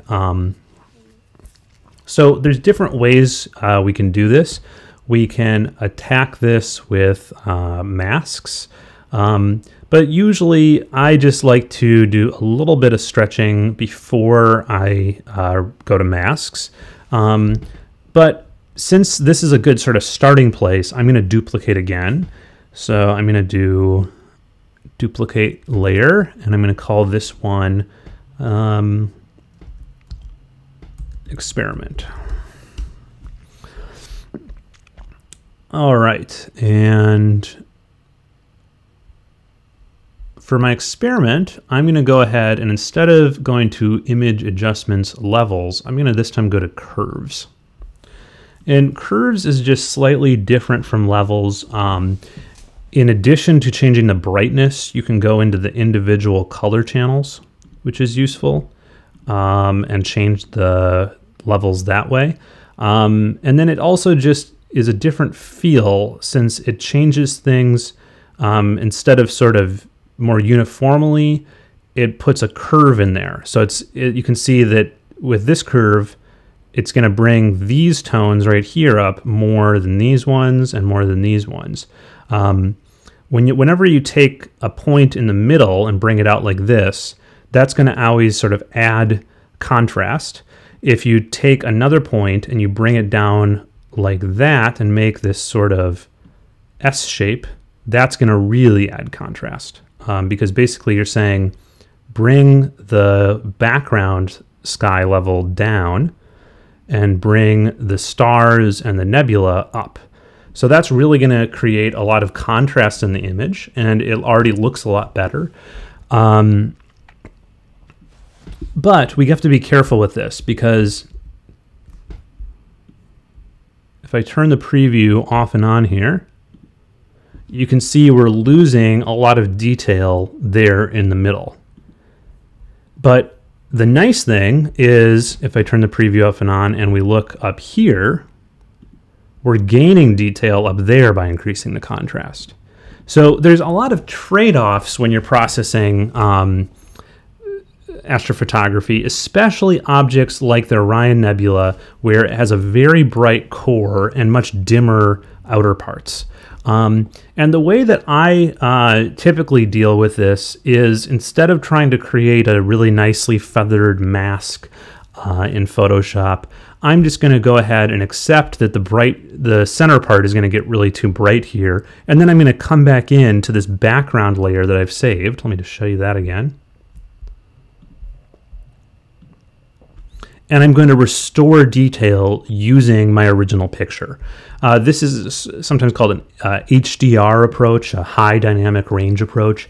One thing that a lot of people think is that you need, different length pictures, 10-second, 30-second, 2 minutes, 5 minutes to make an HDR approach image. You can actually do it with all the same sub-exposure length, and it often works out pretty well.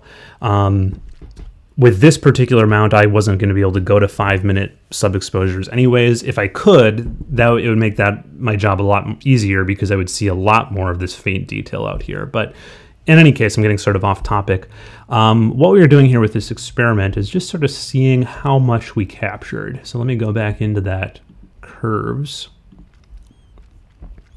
And I'm just going to do a really, really dramatic curve here, just by bringing this point all the way to the edge, and then taking this shadow point and dropping it down there.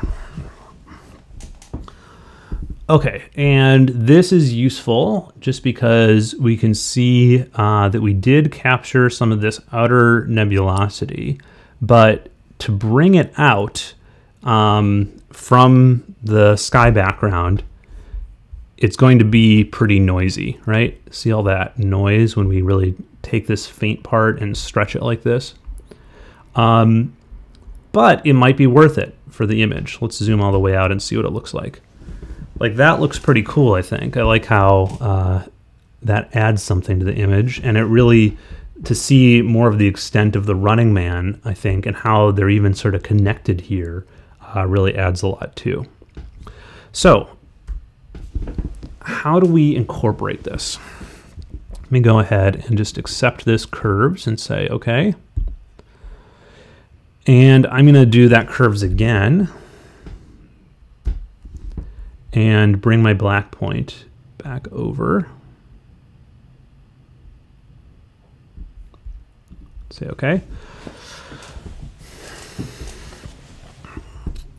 And the problem here is a couple things. One is that we made our stars really ugly.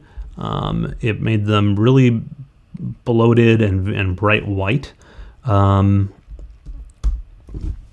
the other thing is, obviously, it completely blew out the core. And it brought up some detail which I'm not sure is really worthy yet, because it's just so faint. A lot of people try to preserve this dust, but remember, this is only 30 minutes of total exposure, so I probably would just clip that down into the sky, because it really is never going to add much to the picture. But maybe I do want to keep some of this outer part of the nebulosity, and I like how that looks over there too. So how do I do that? Well, first thing is I want to get rid of the stars in this image. So I'm just going to go ahead and do the same thing we did before, which is go to Filter, Noise, Dust and Scratches. But if I just leave it on that setting, you can see that it completely blurs the nebulosity. We can see where it is, but it doesn't look very good. We don't retain any of that sharpness in it. So what I want to do is I want to bring this threshold level way up here to a point where it is basically capturing the star cores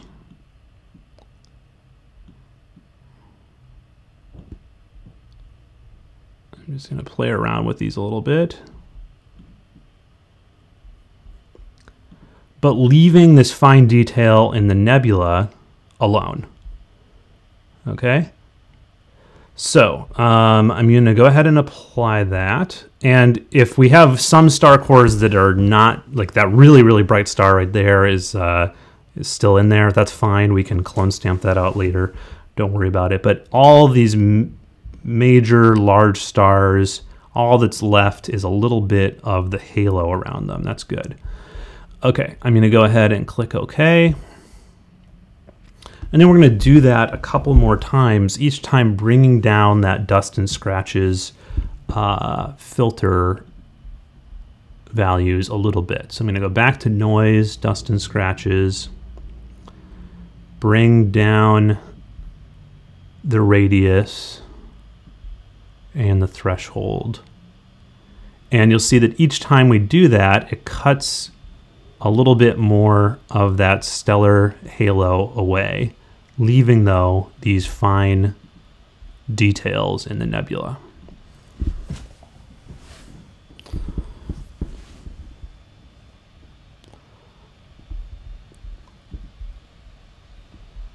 Go back, filter, noise, dust and scratches. You can hear my computer fan going here because this is a fairly intensive process it's doing. Bring it down this time to 25, bring the threshold down to like 50.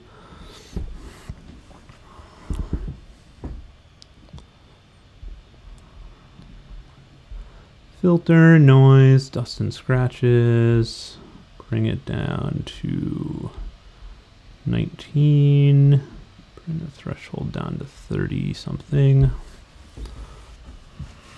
And I'm not picking particular values here. I'm just sort of doing this by eye and bringing it down, you know, about 10 and 15 each time.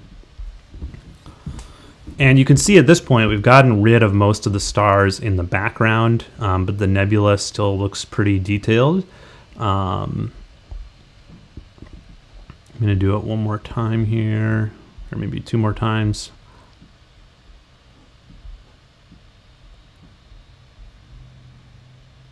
Maybe not, actually. Let me just see.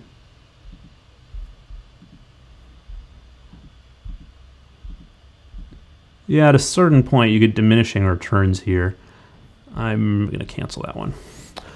All right, so we still have a few problems here, though. A few areas where the star halos have been left.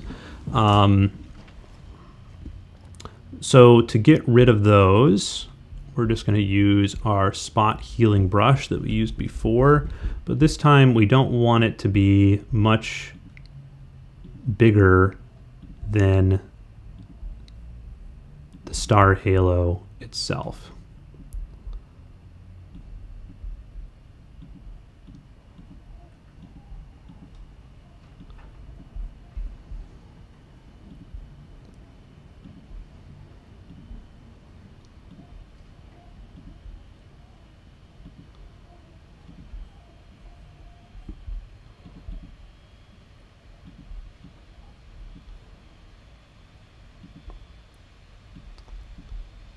And basically I'm just getting rid of these brighter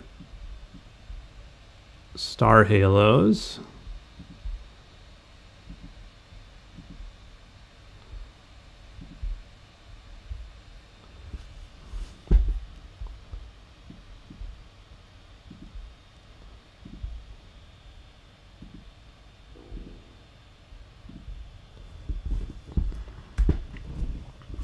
Okay, and it doesn't look so good, but the point of this was really just to get some of this outer nebulosity. We're going to come back in and restore detail to everything in here and in here where we lost some detail, but it's really just to get this outer nebulosity and then restore it within a picture where we have the smaller stars. And the way we're going to do that, just as a test here, let me go ahead and move the experiment layer down one. And I'm going to go ahead and just take this, and actually, before I do that, let me fix the background here, because this is very reddish, and we're really seeing that gradient again.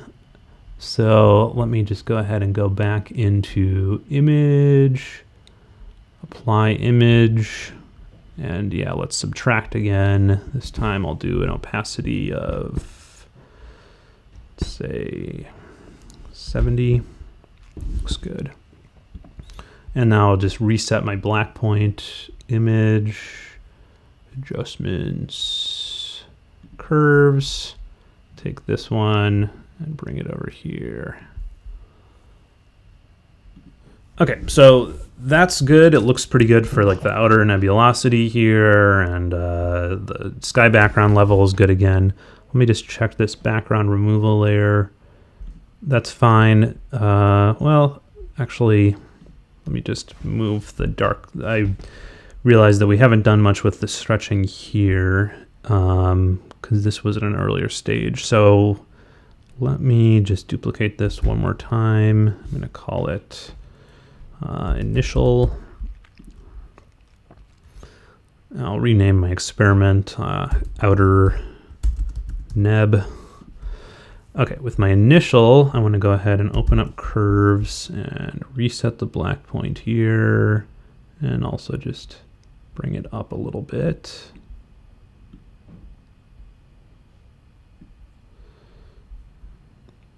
Something like that.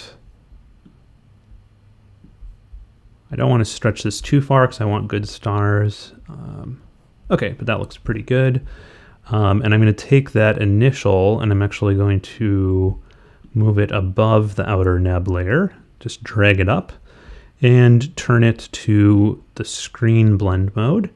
And what that does is it basically, let me show you before and after. So here's normal blend mode where it's just showing what's on top here at 100% opacity. If I change it to screen blend mode, any of the darker parts in this image go to a lower opacity and the outer neb can come through. Now, by doing that, it brought the sort of the overall black point back up to a light gray. So I would want to once again open up curves and apply it. But remember, every time we've been doing curves up to this point, it's been just applying to the one layer. We don't want to do that on a layer that we've blended because that's going to screw things up. So instead, we want to add what's called an adjustment layer. I think Photoshop added these in like CS3 or CS4.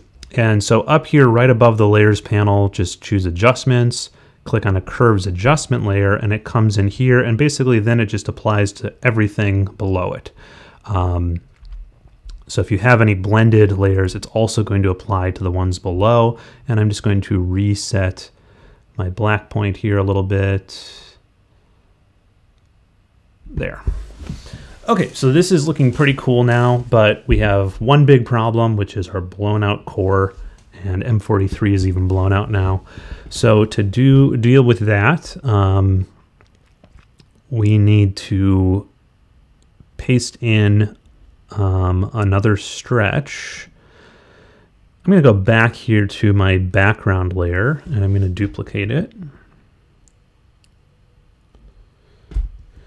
And I'm going to call that duplicate layer core. And I'm going to take that core and I'm going to bring it back up all the way above the curves here. And let's just apply a light stretch to this. Command L. Just the same way we were doing it before.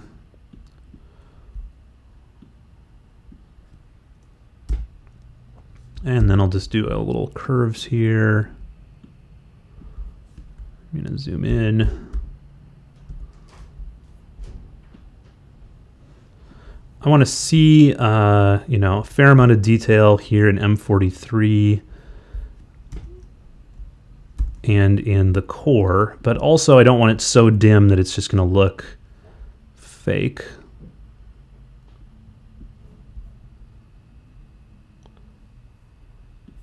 Yeah, I think something like that. Of course, this is very red because we haven't subtracted that background yet, so let me do that.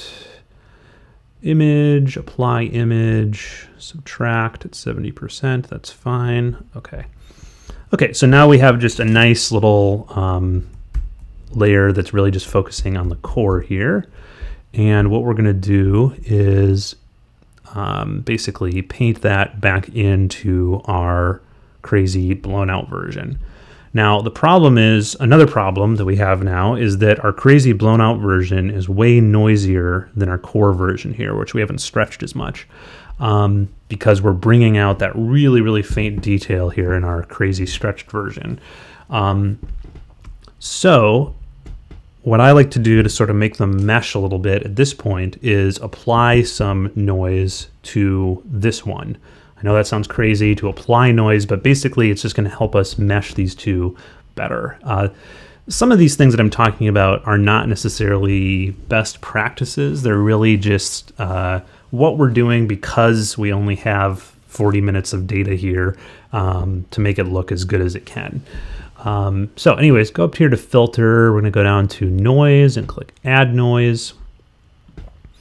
And basically just play around with this amount until it looks somewhat like that layer below.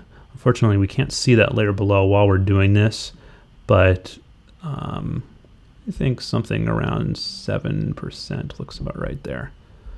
Okay, then apply that, added noise. And then I'm gonna go back here and just sort of see where do I have to paint this in, and it's basically this whole area right there and that right there. And I'm going to start by adding a layer mask, which is down here at the bottom of the layers panel. It's this little white square with black circle in it, and I'm going to click that, and it adds a layer mask to this core layer. Right now it's completely white, meaning that this is completely showing, but if I fill that mask, edit fill with black, now we're seeing nothing in that layer, right? And we're seeing just everything below. So then we're going to start painting in the core here with a nice soft white brush. So go ahead and go to your brush tool, pick a nice big completely soft round brush, maybe a little bit bigger, something like that, and turn the opacity way, way down. I'm going to turn it down to 18%. Make sure that the mode is set to normal. And you're basically then going to start painting in. Okay, and at first it's not going to look that good. Even though we're getting back a lot of the core details here, we have this weird sort of transitionary period where it's sort of this mid-gray. But we're going to go ahead and duplicate this core layer.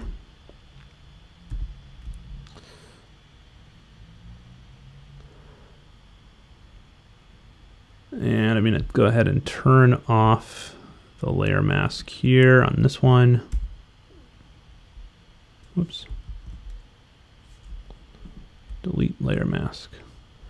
Okay, and I'm going to basically brighten up this area in this one to sort of transition this in. So I'm going to go back here to my curves, do something like that.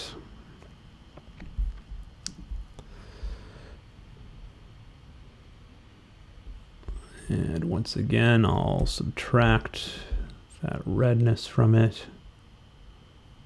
Image, apply image. Okay. And I'll again apply a layer mask, turn it black, just edit fill with black. And again, I'm going to paint with white to transition in the core. Okay, let me zoom back out and see how that looks.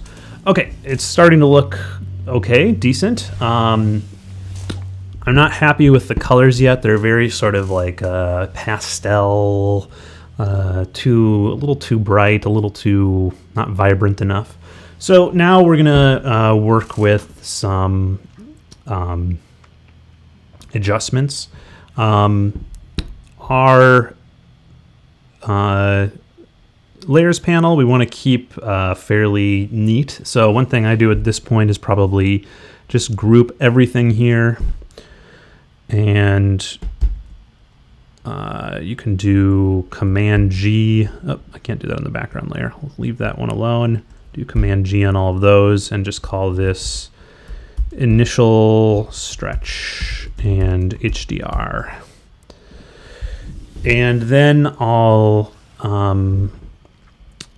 press, let's see, on Mac, this is Command Option Shift E. On Windows, I think this would be Control Option Shift E. And basically what this does is it basically just makes a copy of exactly what you're seeing on screen, but as a new layer. And so I'm going to call this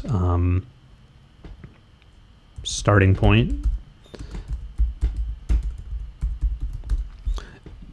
And we could, at this point, apply image adjustments this way to that starting point layer. If you like working that way, that's fine. I'm going to use adjustment layers just because I feel like they're a little bit more, adjustable down the line if I change my mind about something. And I'm going to start by just doing another curves adjustment here. And resetting my black point a little bit darker there, and also just bringing this up just a tad. Something like that. Let's go ahead and add some saturation to this picture now. So go back here to adjustments, go to hue/saturation. Bring it up a bit. Now, if you do it too much, you just get this wildly ugly, too saturated picture. Too little, and it just, looks sort of boring. So you just sort of try to want to find that right amount.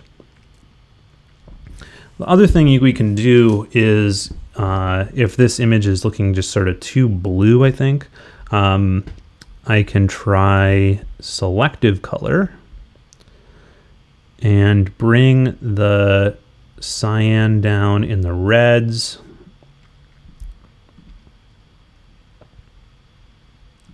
Go to the magentas and bring up the magenta and the yellow a little bit and bring down the cyan. And what really works here in the selective color is this neutrals thing.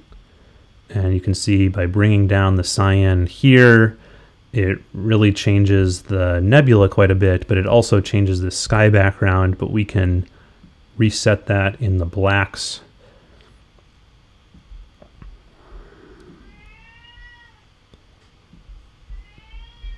So this is maybe a little too much. You can see just fairly subtle adjustments, -8, +7, +3 really change the appearance here. If I turn that off and on, I like that better. I'm going to go here into blacks now, though, and reset this. We need cyan up a bit. There we go. Okay. Anyways, I'm going to call this done. The only thing we have left to do is crop off the edges. You can see if I zoom in on the edges here, there's a number of problems with them. This is just a stacking artifact. Basically, all your pictures are going to be in a slightly different placed in the sky, and so you get this little edge effect right here that you definitely want to crop off. And then when I was doing that stuff with removing the background, it also did this weird thing in the corners. So I'm just going to grab my cropping tool here and drag in from the corners until I'm inside of that region where I'm seeing the stacking artifact, and do the same thing down here at the bottom. And over here on the left. Zoom back out. Looks good. Hit enter, accept the crop. And now I'm just going to look away from my monitor. I'm going to make this full screen, look back at it, and it's still, and now it just seems to me that it's just a little bit, the sky background is just a little bit too bright still. If you want to try to evaluate this with numbers, you can do it with the info panel here. And this is showing me that I'm getting an RGB value of somewhere around 40, 30, 30. So my sky is a little bit redder than it is green or blue. That's probably fine, but what I ideally want to bring those numbers like down into the teens for my sky background. So I'm just going to apply yet another curves adjustment layer here, and one more time reset my black point, which also helps with bringing down that distracting dust. So that's it. We took this from an initial, let me show you, let me just go ahead and open up just what one light looked like. That's just one 30-second picture. We took 70 of those for about 40 minutes of data, stacked them with DeepSkyStacker, and ended up with this fairly presentable picture of the Orion Nebula and the Running Man Nebula. I hope you enjoyed this video, and if you have any ideas for future videos, please let me know in the comments. And if you want to watch the version of this using GIMP, just look right below in the description, or if you're interested in PixInsight and see what we can do with that, again, just look right in the description below, and you can see how I process this same image with those programs. Thanks so much for watching.